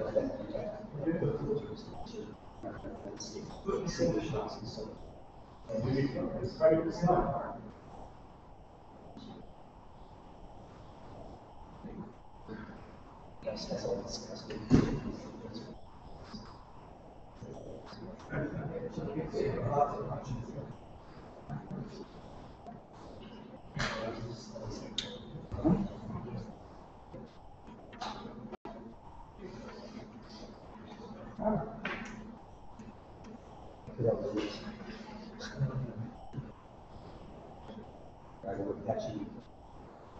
Specific version. Every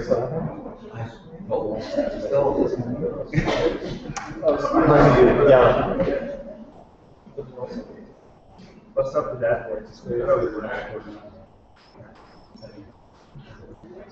Yes.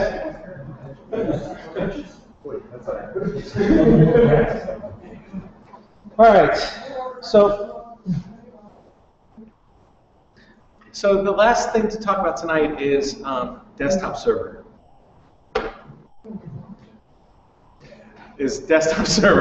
So a couple questions came up around desktop server, and that was sort of moving sites from production to local, moving sites from local to production, sort of talking between the two. Who brought that up on Facebook? Oh, I guess it was Robert. Yes? You did. I brought up November on the demo day, so that's the development, so I went 2 months. Okay, so we're here. Okay. Show of hands. Who's using desktop server currently in their production process? Who has no idea what desktop server is? Okay, good. Who's using MAMP? WAMP? XAMPP? Other kind of AMP? What other AMP is there? LAMP. Right, what? What's that? What is it? I don't know what that is. Oh. I have no idea what that is. I'm sorry. I don't know. FTP. No. That does not count. Does that answer your question? Okay. So essentially what these things are, what desktop server is and what these things I'm mentioning are local versions of my website. And the reason I like desktop server, I used to use MAMP. I swore by MAMP Pro for years. It took me a while to get on a desktop server, and since I've been using it, I have not looked back. Desktop server is really made for WordPress local hosting development, and that's what it is for. The guy who makes this product, can't say enough good things about him. Stephen Carroll is awesome. He's a local. He's in San Diego. He's spoken here before. What's that? But what makes him great is his support is just amazing. So if you have any question, big or small, about desktop server, he is very responsive. He will get back to you very quickly, and he's very interested, and you can tell he's passionate about making the best product he can make. He's one of those guys.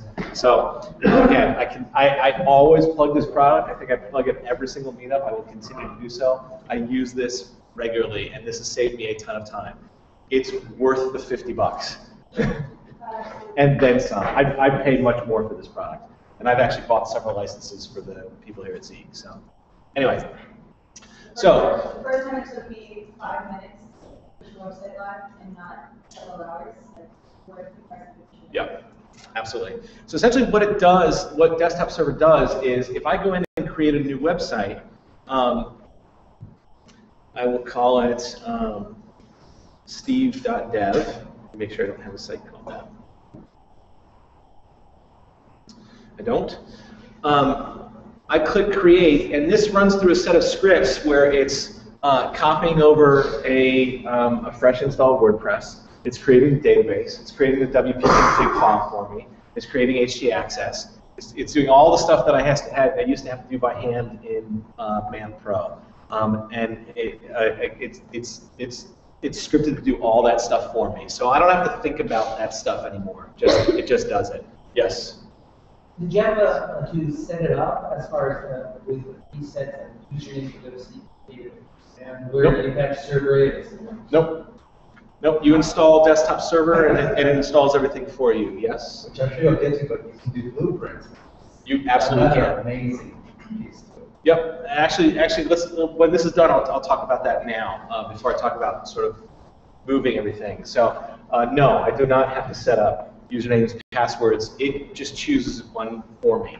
So if you already have a MySQL database on there, or you install a fresh one somewhere, Right now, this is assuming I'm starting a site from scratch. I've not had a site in the past.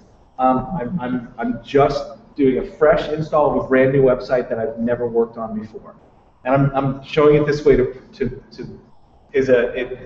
get there. It's coming. Okay, so it's done. Sometimes it goes quick. Sometimes it's a little bit slower. I must be running some other things that are slowing down, but it took a minute, and now my website is all set up. So it says it's done, and then it gives me a link to that local install. So now I'm ready to set up WordPress. So it's already created the WP config file, the HTAccess file. It's got the link to the database, and now I go through the WordPress install process. If I look at my websites folder, I now have a new folder called steve.dev, which is what I call my local site, and I've got all my WordPress files in there. Okay? It's done everything for me. Great? brand new site, ready to go. We'll give this site a title.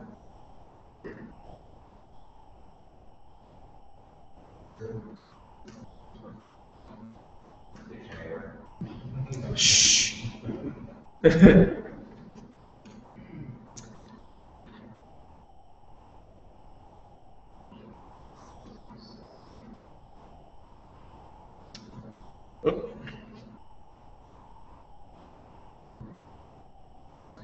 I'm ready to go. Got my fresh, clean WordPress install done, all set. Greg mentioned you can also set up different blueprints. Okay, so I skipped by it really quickly, but when I go to create a new site, I give it a site name, or I can choose a blueprint. So I have a separate blueprint for WordPress 3.4.2 if I don't want the latest version of WordPress. I think Desktop Server comes with 3.4.2. I created the blueprint for 3.5 when it came out. Blueprints sit inside of your XAMPP folder. So Desktop Server is a GUI tool for XAMPP. So when you install Desktop Server, it's going to install the latest copy of XAMPP, and there's my blueprints folder inside of my XAMPP folder. So blank WordPress 3.4.2, WordPress 3.5, and it's just all it is just a fresh blank copy of WordPress. You can put your plugins in there that you want every time. Absolutely. So not only that, but your WPP, your config file, config.-sample. You can go in and change the prefix if you want to, add other things like if you want to set your revisions to be 5, and you want all of anything that you want to do to your config file, you can do the config sample, and it uses that along with them. I did not know that. Very cool. So, what's that? Very nice. So what Lucy was saying is, if I have a set of plugins that I normally use instead of WordPress, I could create a separate blueprint and call it, Steve's default, and put all my plugins in there. And as Greg was saying, and Dave was saying, I could also create some specifics in my WP config file, and that could be a blueprint that I know, okay, this is what I normally use. Now I'm going to create that from that starting point with that set of plugins. Is that correct? Cool. So that's what Blueprints does for you. Yes? I mean, we have the blueprints that I've done for creating the admin accounts and everything, just going in and manually editing and making the And you can do that. So inside of my steve.dev, I have a WP config file. I can go in and edit this just like I would any WordPress site. Is that what you're saying? Yeah. Yep. Cool. So that's Desktop Server if you're creating a new development site from scratch. So the problem is, what if I'm working on an existing site? Okay? I'm going to give you my process. It's not perfect. It is what it is. This is how I do it. Other people are probably going to have similar or processes that are like this. And as I mentioned on the Facebook group, it's not pretty, but it works. Okay. So there's no real hook between Desktop Server, Git, FTP. This is really for managing your local stuff.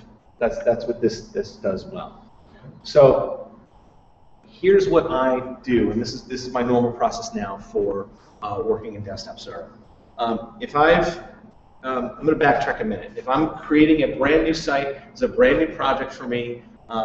This is my first iteration, and now I've created my Desktop Server space on my local machine, and I want to push this up. That's a little bit easier than pulling down. So I'm going to talk about that first. So here's part of my process, and I am going to get a little bit technical here because this is my process. So now that I've created my site inside of Desktop Server, then my next step is to turn this into a Git repository. Okay, and that's how I move files between my local machine and my remote machines. I do everything through a code repository. Who has no idea what that means?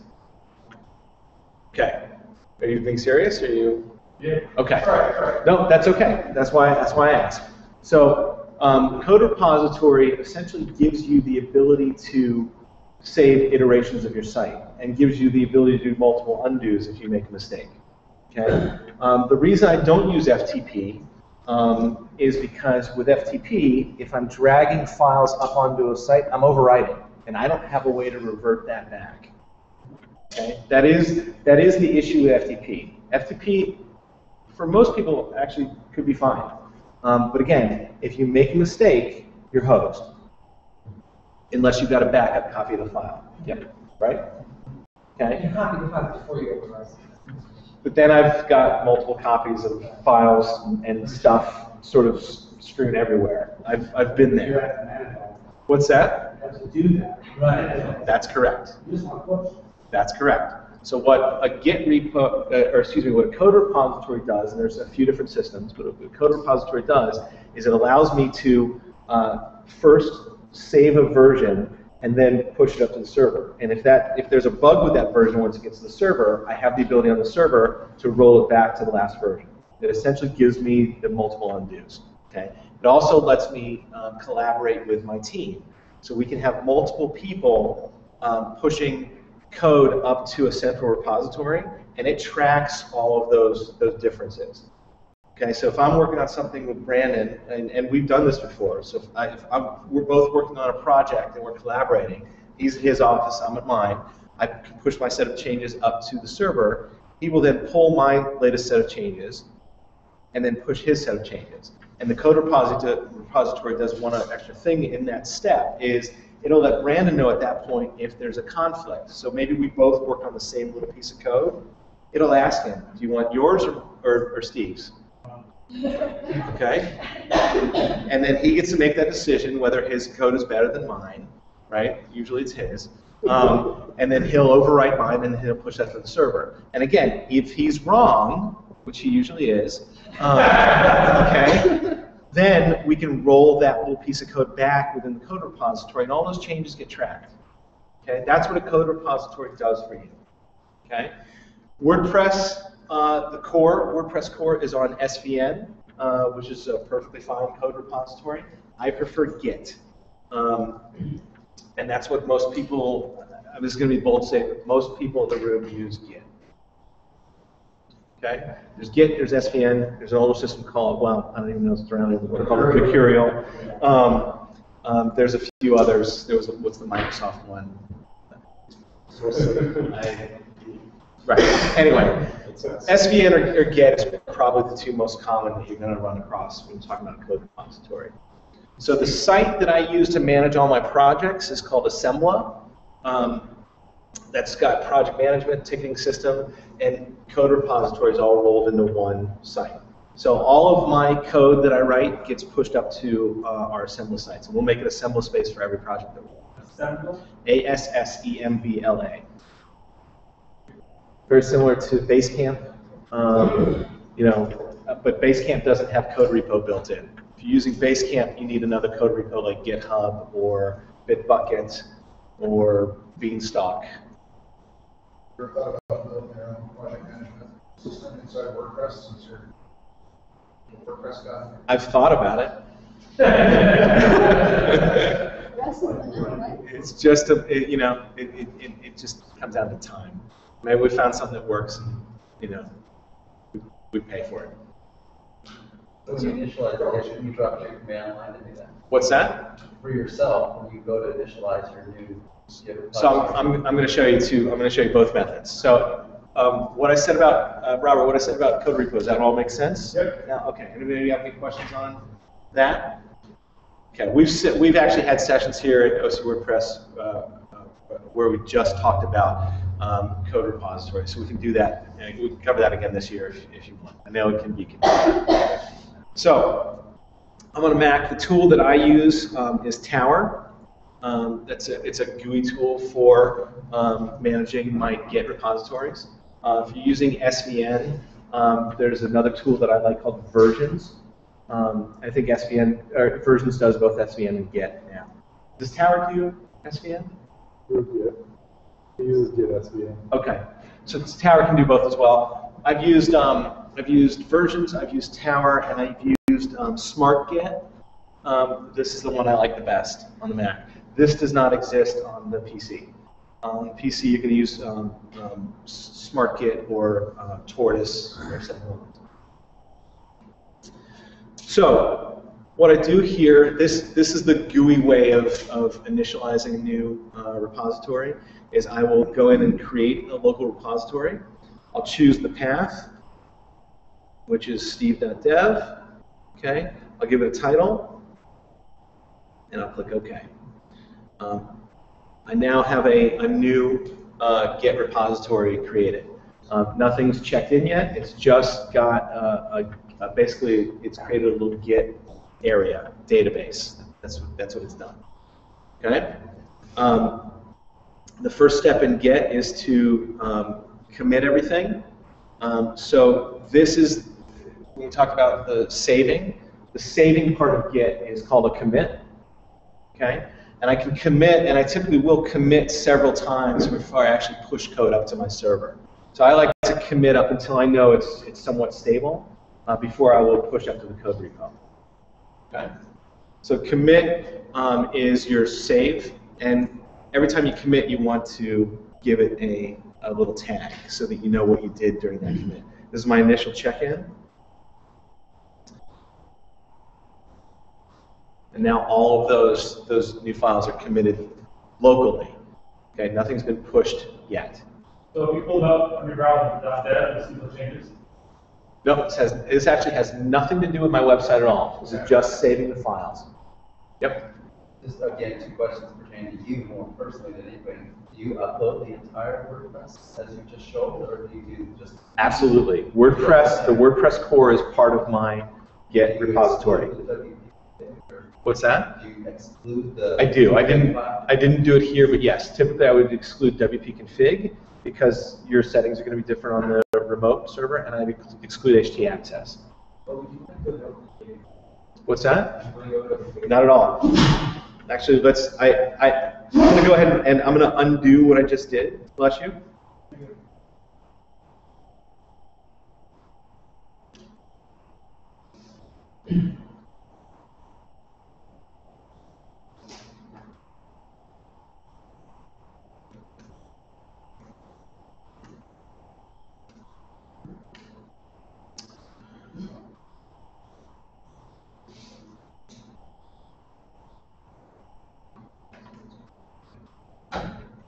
Okay, so I've just rolled it back, so it's as if I didn't do anything yet. So let's talk about a get ignore, and that was a great question that you're both asking.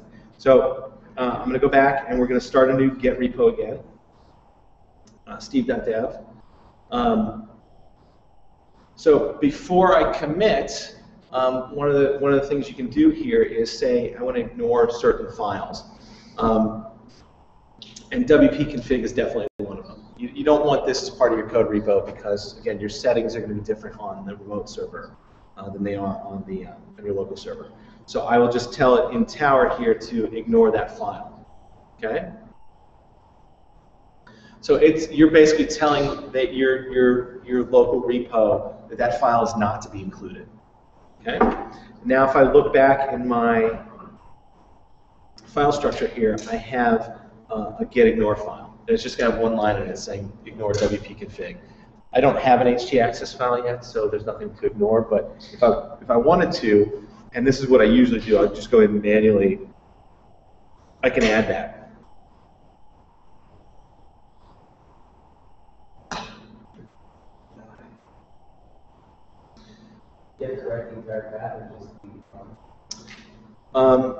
Just the file name because it's sitting in root. So it's at the same level that the Git repo is sitting at. Okay, so htaccess is always going to be at that same level. Okay. What's that? It depends on where the file is located. Okay, so if it's just sitting in the root, you can put the file name. If it's in a folder, then you need to put that path. Yeah.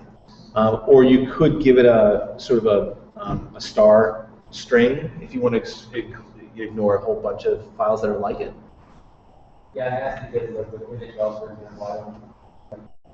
Yeah, and I typically, again, I'm doing this very quickly, but my get ignore usually includes uploads, so WP content /uploads. all that content, I don't need to put it into the Git repo. Okay. So Tower, and this is kind of important. Now that I've made an edit to that Git ignore file, it recognizes that there's a change to it. Okay. I hadn't committed anything yet, but you'll start to see as you make changes, the Tower or whatever GUI editor you're using will recognize those changes. Let me show you. I'm gonna commit all these changes. We'll do another initial check-in.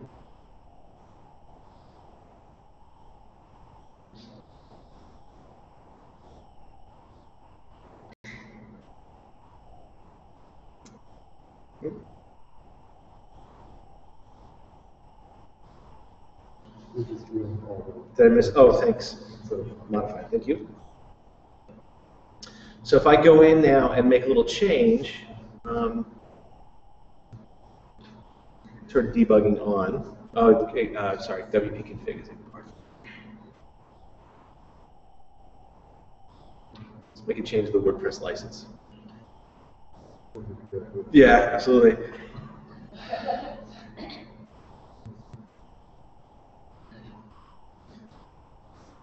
You'll see that Tower right away recognizes that there's been a change in this file. And here's the cool part, is inside of Tower you have a lot of nice management tools. So if I say, you know what, I don't really want that change, I can actually discard all that local change, or discard it line by line, and then it'll resave my license file to the last version. So that's sort of the power of this tool, is all those code changes are saved, and you can remove them at any time, so you can roll back very easily. Okay, so I've created my Git repository. I've checked in my initial check-in, and again I'm showing you my process. So if I go to Assembler,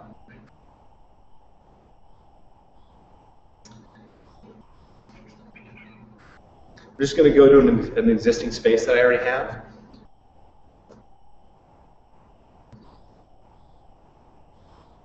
And again, this is a similar process if you're using Bitbucket or Beanstalk or any of those other systems. I'm just going to add another Git repo here.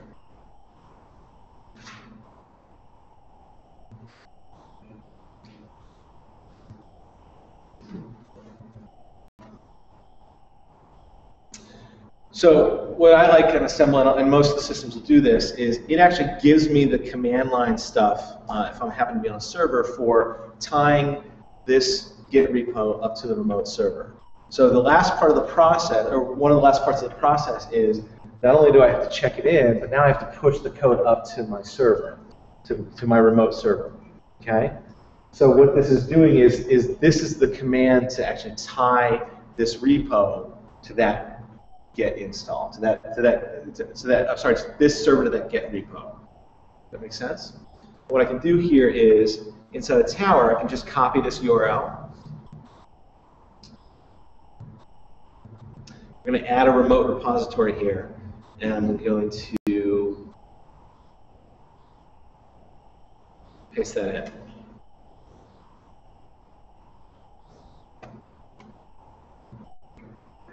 So that's now tied my local repository to that remote repository. So those two things now talk to each other.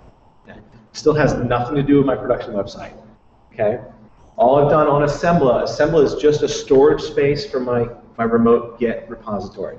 Okay. It's not going to my web server yet. Okay. It's a go-between.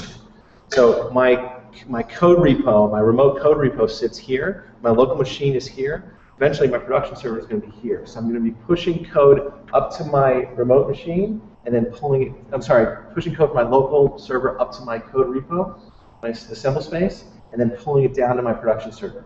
That's the process of how I move code in between. Okay. Same way, if I make a change over here, I'll push it back up and then pull it back down. Okay. FTP, you're just going here to here, and you're overwriting. This in between gives me that ability to undo code. Okay? That's not exactly accurate, but it's a good way to think about it. Okay?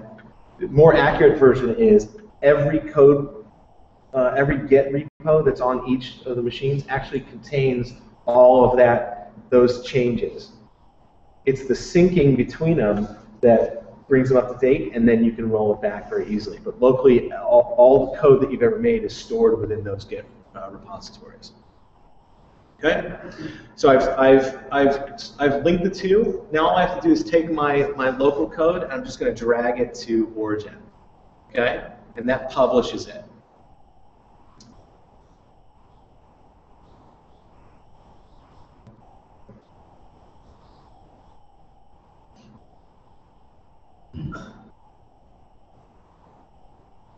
Making sense so far?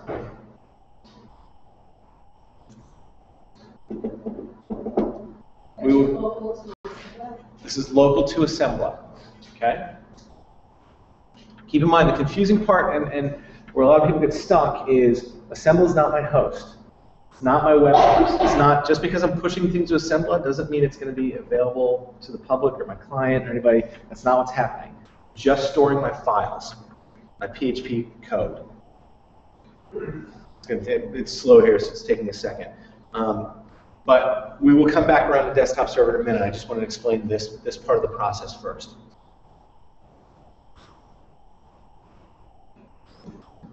Part of the reason you want to include that or ignore those uploads file is the larger your repo, the longer it takes to move stuff back and forth.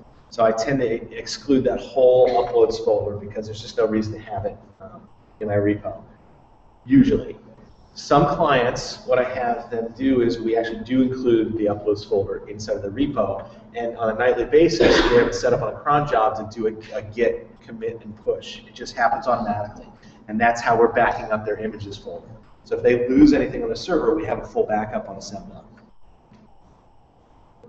You do that with database as well. So we actually, when we're storing a database, we'll have a separate Git repo just for database. And I'll do something similar to what we're doing with images. We'll actually we write a cron job that does a database dump to a SQL file, pushes it to the local Git repository, commits it to the local Git repository, and then pushes it up to assembler. And that's how we do our database backups. So I've pushed everything. Now if I look back at assembler, we'll reload this space. There's all my files. Okay, so everything's categorized. That's my latest change set. Sorry, my latest commit. Remember I said initial check-in, so everything's tracked there on assembler. So this is just viewing the Git repo that's sitting at assembler now. Okay? So how do I get that on my production server? Okay. I apologize ahead of time. I'm going to go into command line here. I'm going to show you how this works. Are there GUI tools for managing a remote server? Can you do that in Tower? I've never tried it. Can I use what's that? We can create multiple remotes. That's what we do. Right, but in Tower, can you do your commits and everything on your remote server? I didn't think so. Okay, so run scripts. What's that? Can you make like a shell script? You could. Tower execute that. You could, but for the purposes of this meeting, I'm going to do the command line stuff. Let's see if I have a space for this. So I'm going to go onto the Zeek site.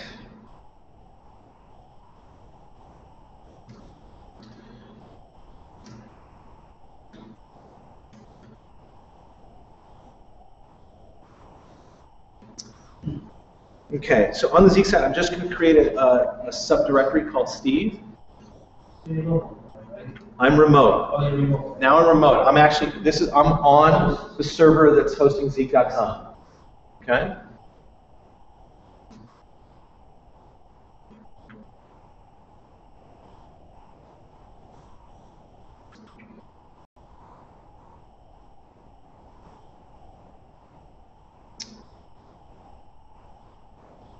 So when you're checking out Git, it's called a clone.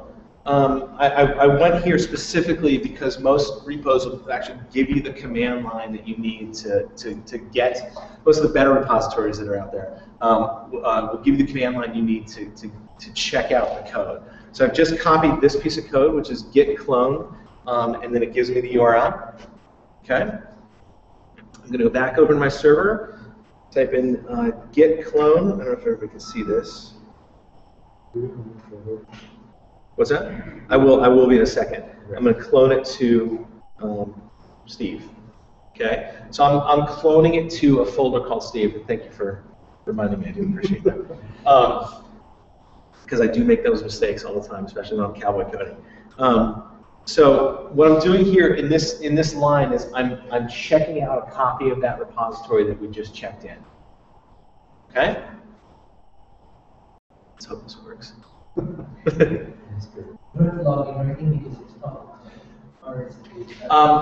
I've already on this server I've already exchanged the SSH keys, so I've already made that handshake. But that is an initial step you might have to do. Okay, so it's done. It's checked out a copy of Steve. Okay, if I go into the Steve folder, there's my site. So I've just pulled down a copy of that Git repo. So now again, if I make a change here, I'll push the change here up to Assembler, and I'll pull it down locally so that everything's in sync. So I'm always in sync using my code repository. That doesn't answer our initial question of how do I pull a site down into desktop server? Does this make sense so far? If it doesn't, it's okay. That's why I wanted to spend some time on this.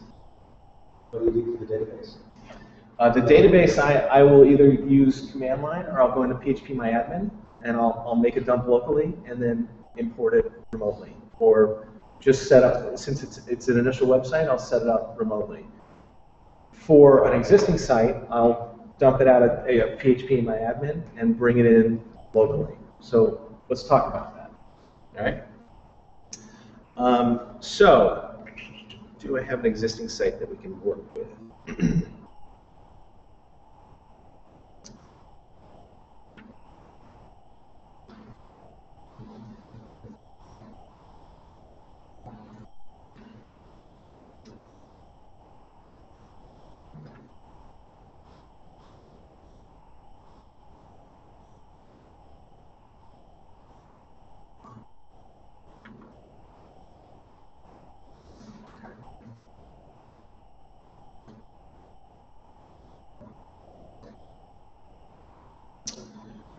All right, so if you're not already familiar with phpMyAdmin, get yourself familiar with it. You're going to be using it quite a bit if you're doing this kind of stuff. But it was a good segue. So the question was, what do we do about the database? Okay. So there's two parts to moving a site. There's the files, and then there's the database. Okay. So let's look and see what desktop server has done. With desktop server, if I go into localhost at any time, I'm going to pull up the XAMPP admin page, and then I can go into phpMyAdmin locally. So I created when I created the site Steve, it adds some random characters on the end of it. There is my Steve database locally. Okay. So what I will do when I'm pulling down a website is typically my first step is I'll pull in the database. Okay. Two ways I go about this. So let's pull in.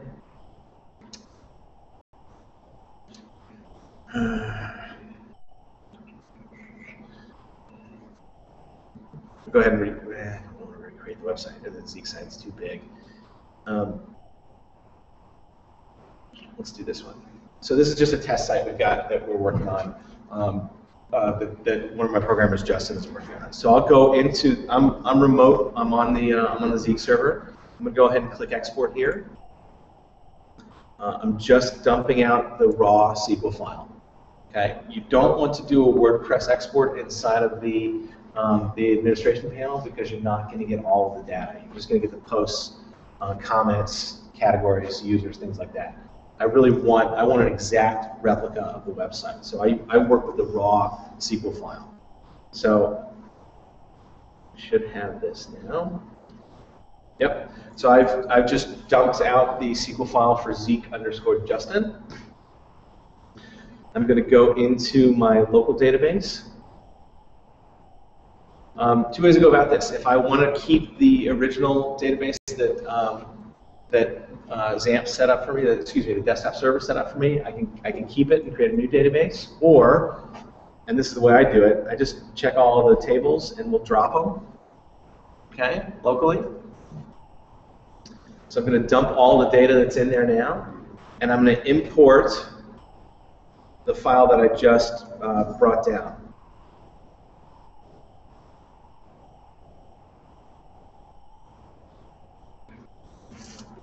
Zeek Justin. There we go. So it's brought in that SQL file. One thing you're going to have to change here, and this, again, I do this all the time, just become a habit. The URL values that are inside of the database that you pull down are wrong because they're tied to my Zeek server. So you can see here they're tied to a subdomain, justin.zeek.com. You actually, now that I'm local, I have to change these to my local URL, which is steve.dev. Yes. You can do that. Okay. Didn't know that. So what do? In the config file, you define WP_home and WP_site URL. You are going to save me a ton of time, my friend. WP_ what? Say it again. WP_home. Like this? Yep. WP_home.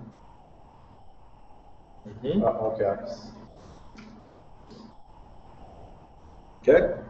And set it to the URL that's local, whatever that is. I usually set this up in my local config file. Awesome. And then WP_site URL. Like that, right? Yeah. You are a godsend. If that's ever defined in your config file, it'll override the ones in the data. Awesome. So Brandon's just saved me a ton of time in my day every day. So what I was going to do is change these in the database, but Brandon's saying that if I put these in my WP config file, it overrides whatever's in the database, so I don't have to do that anymore.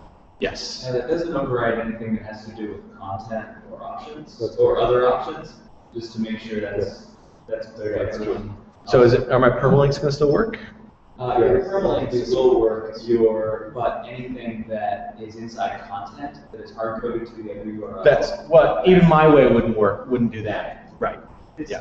When you're going to import or create the site, or rather import the site into the desktop server, if you make a database.sql file, like rename your file database.sql, during the process of creating the site, it will take that database.sql file and import it to the database for you.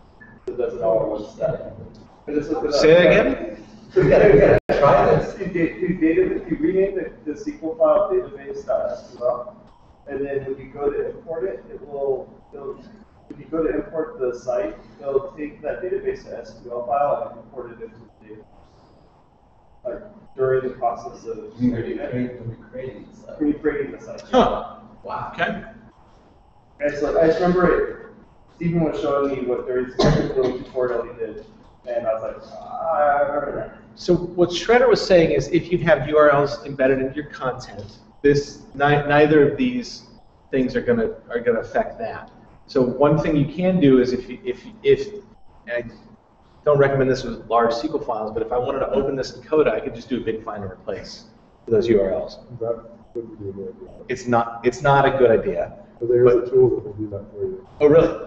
It's serialized or really safe too. So it will do everything in your content, everything in the options table, everything in every. Do you know the name of the tool? Oh, that is slow. There's a plugin. There's It's a single database. Just look for WordPress, like search and replace database. There's a plugin that does it as well. Yeah, it's probably the same thing. Cool. MyRateDB, WP MyRateDB is one. It does both. It does zero. That's on the top. That's the top. Yeah. It's a single script. You put in it, we'll even pull in your credentials from. So where this becomes important is if you're working with multi-site. Yes. Multi-site does not behave like I'm talking about. What I showed you with the defines will not work. And neither will my process either. So multi-site becomes more difficult. So you want to find a tool like this to find and replace all the URLs. I wanted to clarify what I was saying earlier about the SQL file. Okay. What you want to do is once you're ready to import that into the desktop server, it's kind of counterintuitive, but what you end up having to do is putting that database.sql file in the same directory that WP config is in, so just in the root of that site root, and then zip up that folder as, just name it whatever you like. And then when you tell it to import it, it'll ask you how do you want to import it, and you import that zip file. So inside the desktop server. Right. Okay. Desktop server. But what else is import a site rather than yeah, when he imports the site, it actually does the scrubbing for you. So all the stuff that you guys talk about with destabilization and stuff, okay, it does some of that for you. I don't know how deep it goes into doing it, but I know he does a lot of scrubbing. I asked Steven. He said he uses basically the same script. The same thing? Yeah. So it does the same thing. Okay. I could compress that SQL. You compress the entire directory. You compress the entire directory that has all the WordPress files and the SQL. Right. I thought you said you just compress that No, inside of it. yeah, the whole thing. So it works really nice. Yeah. So now that we've got the database, okay, again, this is the way I do it. I'm not saying it's right. Here's what I do, okay? I will go into desktop server. I'll create a new site so that I've got that database link. And then what I do is I go into Get and I check out a copy of the site right next to it. Okay? So, what did we call this? Let's go ahead and delete this as if it never happened.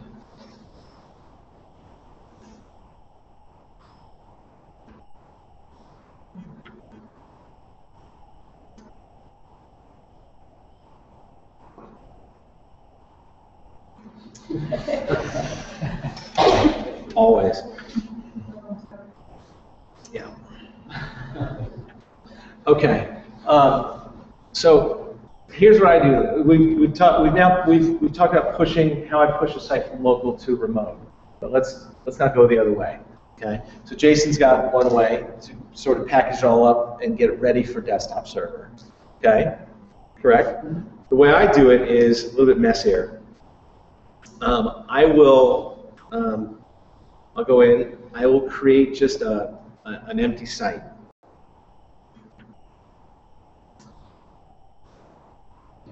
I didn't remove it.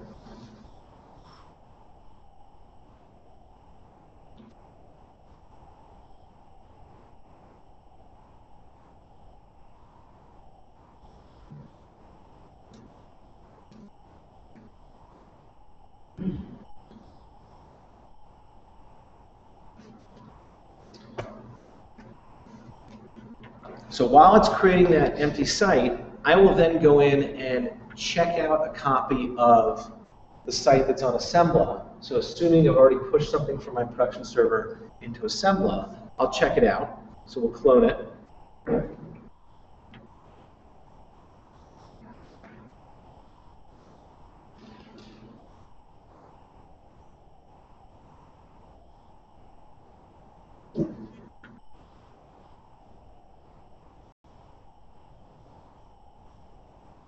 And I will clone it right to my websites folder. What did I do wrong? Oh, folder, and I'll just call it Steve.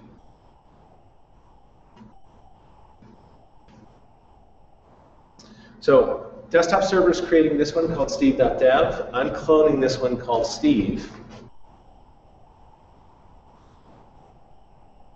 It's going to take a second. Desktop server is done.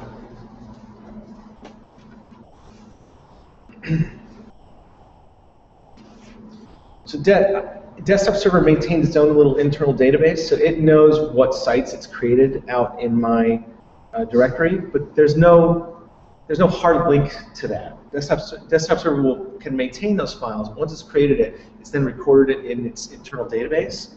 So what I do is I just take my cloned folder and rename it steve.dev.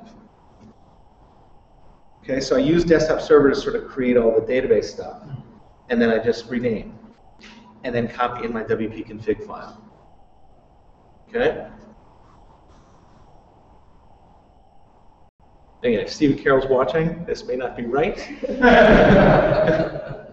but it's the best hack I came up with, because I couldn't find a real direct way to do this. So there's my steve.dev folder that it created. I'm going to go ahead and steal the WP config file, throw it into the one that I checked out. I'm going to delete steve.dev, and I'm going to rename the one that I checked out steve.dev. And it works. So the database is already hooked up. Desktop server thinks that that's the folder because it's not really maintaining any hard links, and it's all set to go. So that's how I move sort of remote to local. And then from there, I'm just using Git to push back and forth. So I'm all set up. Does that make sense? There you go, Jason. That's my process. As messy as it is, it works for me. I'm always curious. Yep. Questions? Thoughts? Anybody want to tell me I'm out of my mind? I try a similar process, but I leave stuff like widgets that are defined on the live side. Some widgets are showing up on the development side of that. If you've made a direct copy of your database and your code is all the same, I don't see how that's possible. I do a search and replace. That's why. Yeah, I concur. I do WP config magic. It's So if the login page is hit, if the login page is hit, then there's the relocate flag is hit. So I do that, then I do a search and replace the database. Yeah, the search and replace is a serialized array save, and it's probably blowing out widget or. They're looking specifically for HTTP.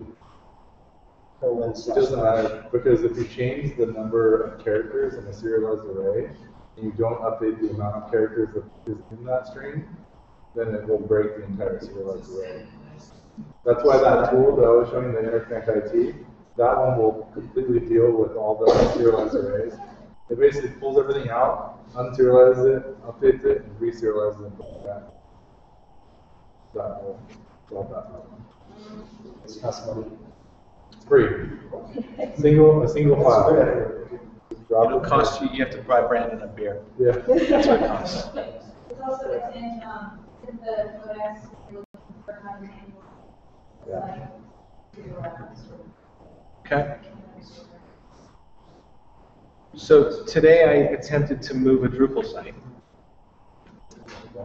Wasn't that easy? Wasn't this easy? And specifically what broke is Drupal deals with permalinks and HTTP access much differently than WordPress. So I wasn't able to access, it took me a while to figure out the query strings to access the admin area of Drupal and turn off whatever their pretty permalink system is. They call it clean URLs, I think. It took me a while to actually get there to turn it off so that I could actually see the Drupal site working. And I haven't figured out how to turn it back on yet. I'm going to just not care. It goes into Drush. What's that? Drush. I have no idea what you're talking It's about. the command line tool for managing Drupal, and it supposedly has some synchronized database. If I cared, I would look for it. I'm just trying to do the less amount as possible. What's that? You're trying to do like the least amount of work as possible. Absolutely. Deal with that. Absolutely. So, look, we're converting it over to WordPress soon anyway. So, if the permalinks are not pretty for a week, then they're not pretty for a week. Google will suffer for a week. That's all I got. Thank you. You're welcome. All right, so it's 8:30. We will network for about 20 minutes. Those of you who don't know, we drink both during and after the meeting. So we're going to reconvene at the House of Brews in the Huntington Harbor. And if you need directions, let me know. Otherwise, we'll see you over there. Actually, Eric has a quick announcement. Announcement, question, concern. For anybody in the room, nothing else, I know no limitations. If there's anybody that wants to do some piecework for me on WordPress sites, or has to go into the CSS, or maybe some theme changes, things I don't really want to deal with, I don't have the time with. Please see me, get my card. It's not steady work, but every once in a while it pops up 3 or 4 hours of this, 5 or 6 hours of that. And I really appreciate it. So you could probably do it 2 hours, it would take me. Any other similar